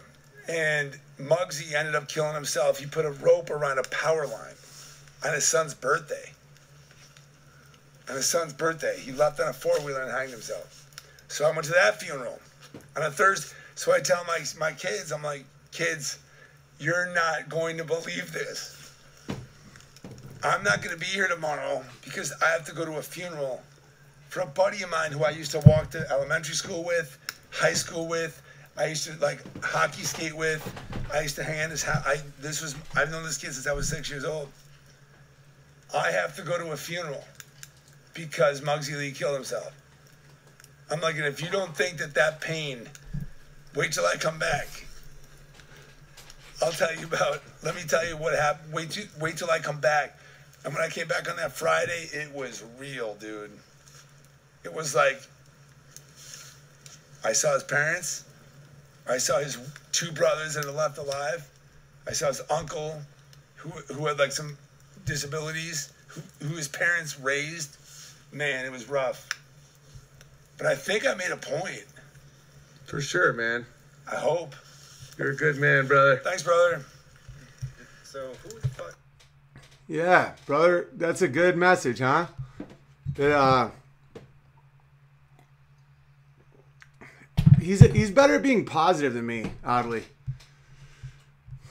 because he's more mental than me. He's more burdened by thought. Like, I was always seen as the carefree brother, but for some reason he's developed an ability of getting out of that, and he's such a good teacher, man.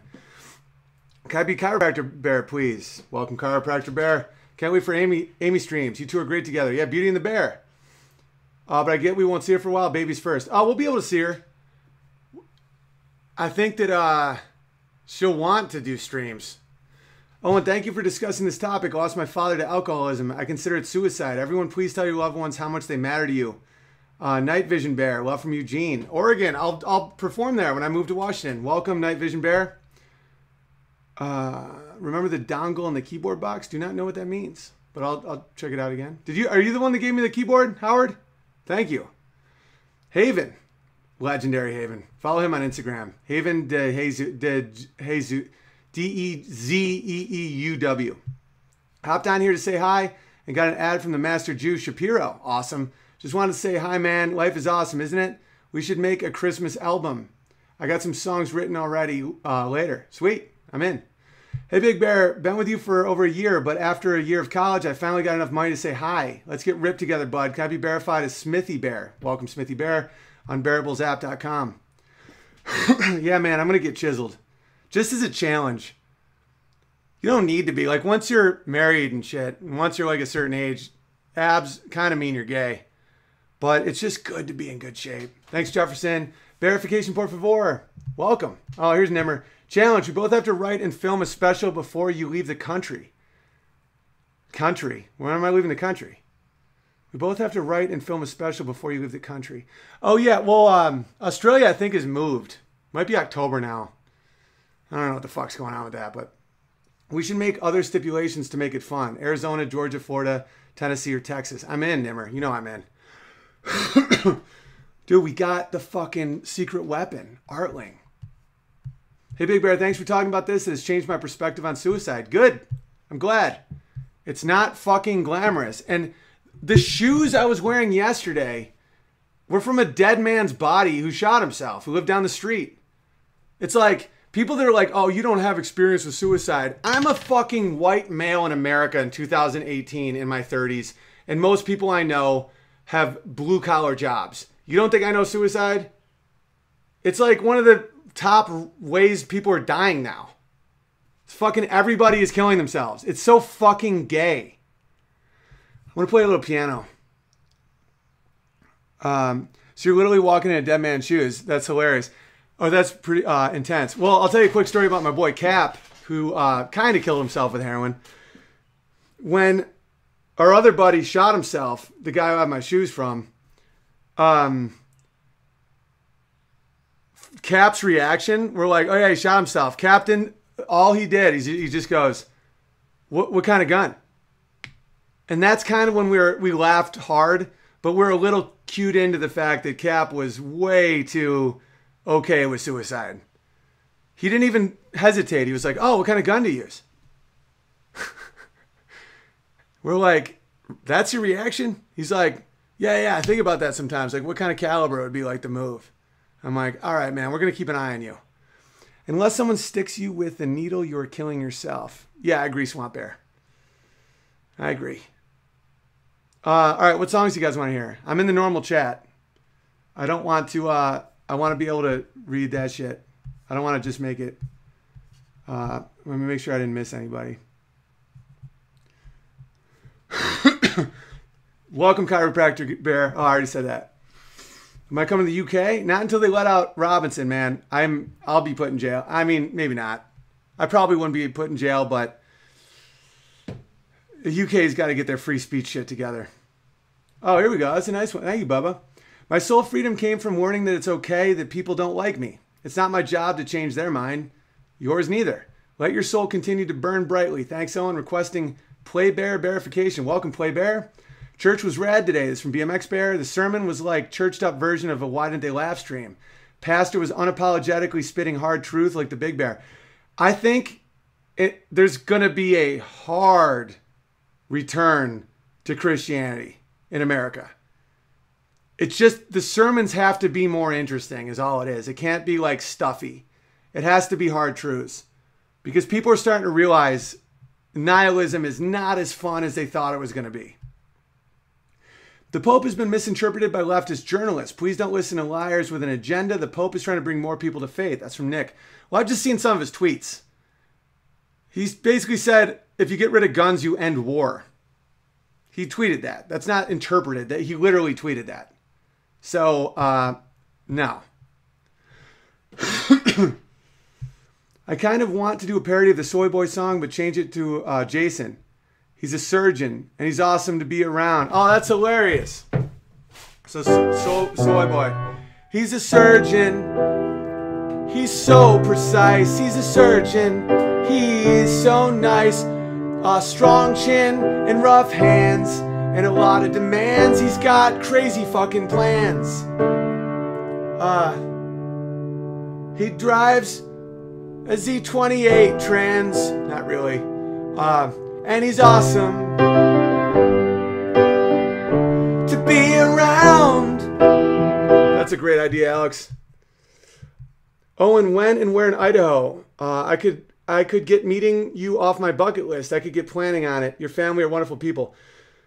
Well, I had a place in Boise that I was locking in until I realized that if the baby comes, I'm going to cancel all the dates, and I didn't want to put that on people because even if I did the tour, I'd still be 3 weeks early. But knowing women, especially Amy's reproductive system, I'm not counting on the full 40. So I want to get there as soon as the movers are done here. Oh, I'm going to play you guys this. Because that's the only reason I'm here by myself for a month. It's not because I'm just chilling. That's the first time we could get movers. Like I'm doing family work, guys. All right, someone sent me this one. It made me laugh. It's 6 o'clock on a Wednesday. The hipster crowd shuffles in. There's a beta male sitting next to me, sipping hard on his latte of soy. You may want to rhyme that one, but it's almost hilarious that you didn't rhyme it. God, my throat is so fucked. He says, dude, don't you hate the misogyny? I'm not really sure where it is, but it's bad and it's mean and it's the GOP. Then he started to pick at his toes. Oh, la, la, la, diddy-da. La, la, diddy-da, da-dum. Sing us a song, you're the social justice man. Sing us a song for free. Well, we're all in the mood for an outrage mob. And boy, our anuses are tight. The lack of rhyming is hilarious, by the way. I don't know if it's intentional, but it's so fucking funny. Now Topanga at the counter is a friend of mine. She gets mad. She gets me my latte for free. And she's fat, and she smells, and she's hairy.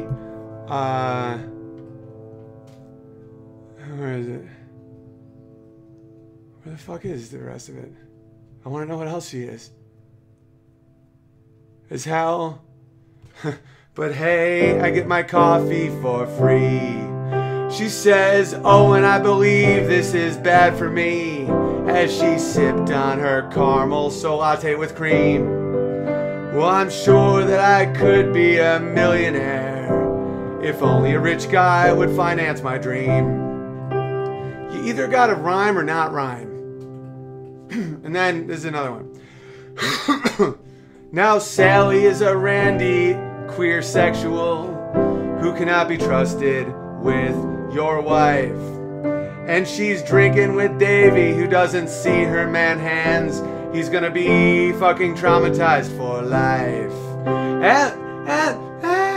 And the waitress is afraid to talk politics because the lefties have invaded her space. Yes, they're sharing their hatred of competence. Great writing, bro. They're sharing their hatred of competence. Where's the rest of it? And she's afraid they will eat her face. Sing us a song, you're the social justice man. That's hilarious. I did not write down who made it. But, hey, thanks, bro. Whoever sent me that. All right, I'll finish up the super chats, and then I'm out because I'm over 2 hours now. Hit the like button. If you're here, hit the like button. There's nothing for you to lose. Just hit the like button. Hit the like button right now. Hit the fucking like button right now and subscribe and hit the bell so you're notified. There's no reason not to. Just do it right now. Hit the fucking like button. Or Anthony Bourdain died in vain. If you don't hit the like button, that means that Anthony Bourdain, the hero, died for no reason at all.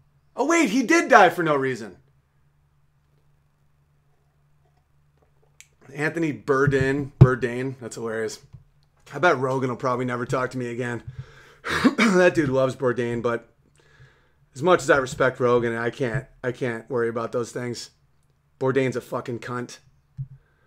All right. What do we got here?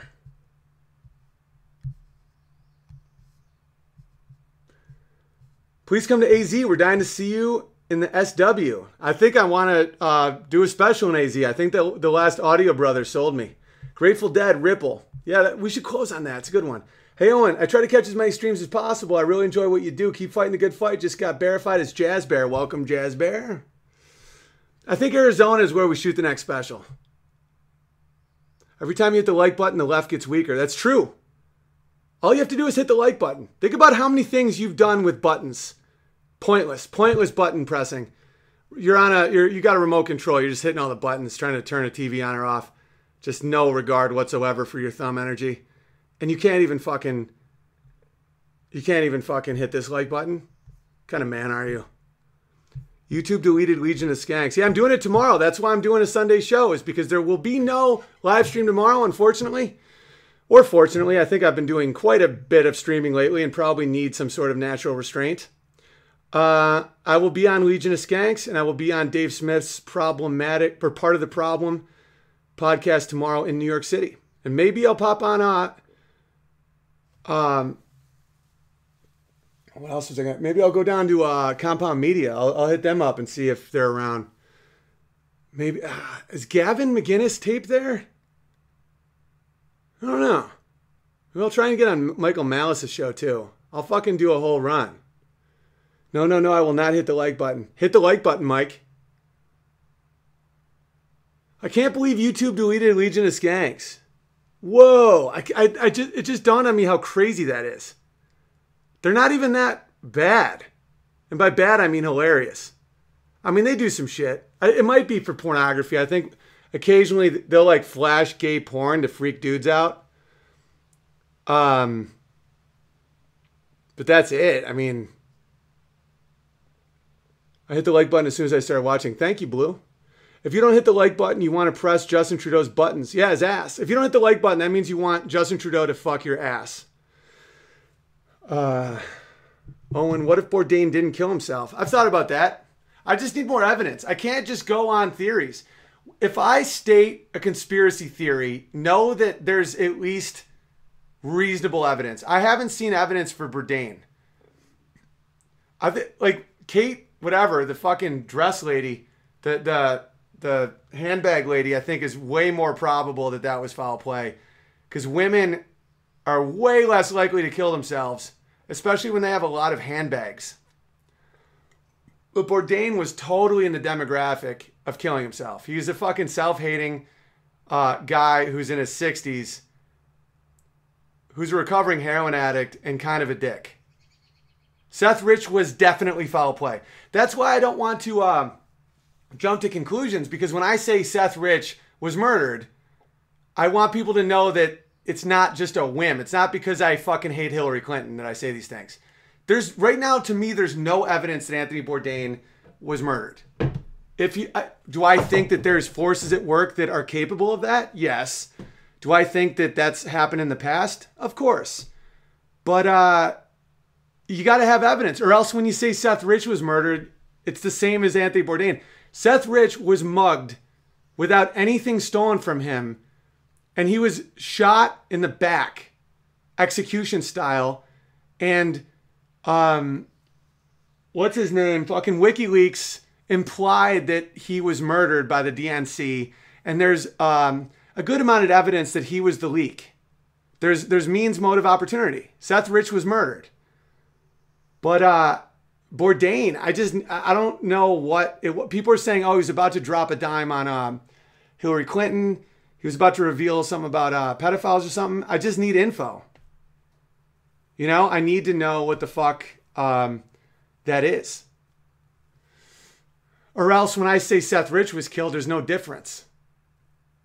Does anyone know? I mean, does anyone know what the evidence would be that Anthony Bourdain was murdered? Bourdain had a post about HRC being on bad side of her operators. Well, yeah, but a lot of people hate Hillary Clinton. You got to really fucking... You just dropped to 664. How'd that happen? I don't know. Probably saying Seth Rich was murdered. Who cares? People watch it after. This will be over 10,000. And then in audio, it'll be 80, 100. Hang on. I heard he was about to give a speech. I don't know. I don't think Bourdain had that much power. He had influence, but I would be way more suspicious if Harvey Weinstein killed himself. I bet Harvey Weinstein knows some serious shit. I think he knows where some skeletons are buried. I think Bourdain knows what kind of wine people like. The audio version of this is Why Didn't They Laugh? Available at Podbean, iTunes, Stitcher, all that shit. I'm telling you, he kung fu'd himself trying to jack off. See, I would think that that was more likely. But who knows, man? Who fucking knows? To me, it seems blatantly that he killed himself. I think people want to not believe people killed themselves, but he fucking did. Seth Rich was murdered. Was it a robbery? Who knows? It wasn't a robbery. They didn't take anything. They didn't take his wallet. They didn't take shit. You're casting Anthony Bourdain away into the stereotype, which is what the media tells us. No. The media tricks you if you overcompensate for their lies. Like, you got to figure out how you understand problems and stick to that. You know? Or else you fucking go too far and then you're in nonsense land. Seth Rich said the cops said it was a robbery, but they didn't take anything. Right. And then they didn't investigate. And then one of the top DNC fixers all of a sudden represented the family. There was so much fucking evidence that Seth Rich was murdered. It's laughable.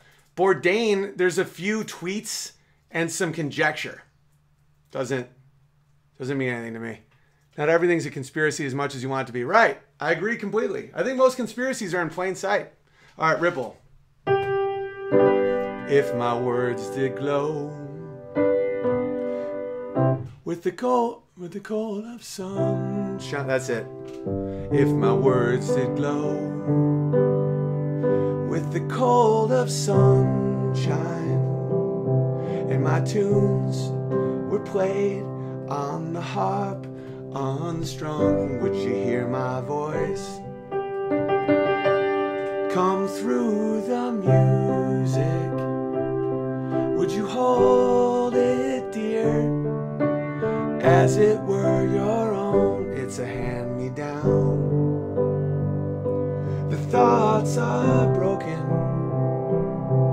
Perhaps it's better left unsung. I don't know. Don't really care. Let there be songs to fill the air. Rip. I don't know this part. Should I look this up? I should look this up. I'm not going to fuck it up. It's too good of a song. Ripple. This is the last thing I'm going to do, by the way. I have to set time limits. I'm such a fucking loser that I'll just hang out all day. All right.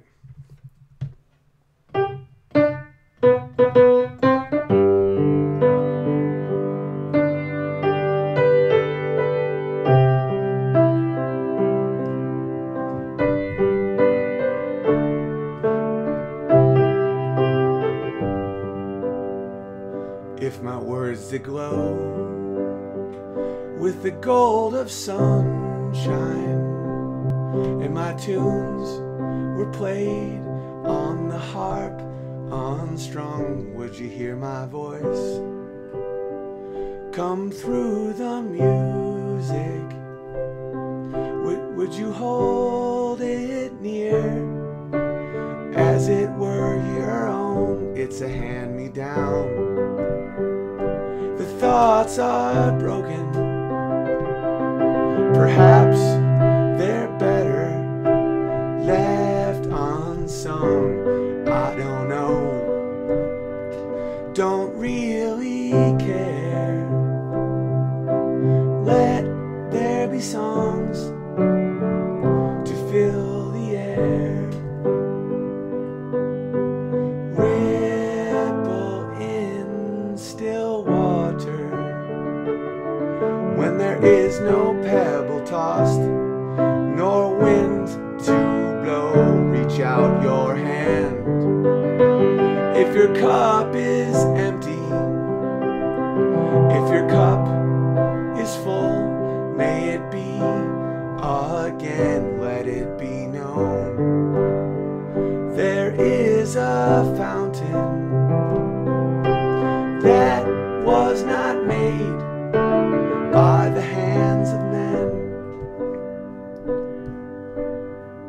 there is a road, no simple highway between the dawn and the dark of night. And if you go, no one may follow. That path is for your steps alone. Ripple in still water when there is no pebble tossed, nor wind to blow. You can choose to lead must follow. Oh, that's a great line. You who choose to lead must follow. But if you fall alone. If you should stand, then who's to guide you? If I knew the way, I would take you home. La da da da, la da da da da, la da da da da da da da la da da da da da, la da da da, la da da da da. Shout out to Shaniqua O'Toole. I haven't seen Shaniqua O'Toole since Twitter. Man, I miss Shaniqua O'Toole. Shaniqua O'Toole loves that song. Content. Most of the stuff I make is unlisted because I wasn't really trying to start a real channel right now. All right, everybody. Much love. Hit the like button now. Just trying to scare you. So no stream tomorrow. And thank you to everybody who sent me such awesome shit. It's obviously humbling beyond words that you guys take the effort to share with me your books, your thoughts, what you make. And it's an honor that I get to do these streams and you get to come. And this is really, I'm blessed and grateful for all you. And I'm in a fucking great mood because I stopped eating sugar. All right. Take care, everybody. Stay hydrated. Go cut your grass if you're sad. Cut your grass yourself. Don't hire a Mexican. Peace.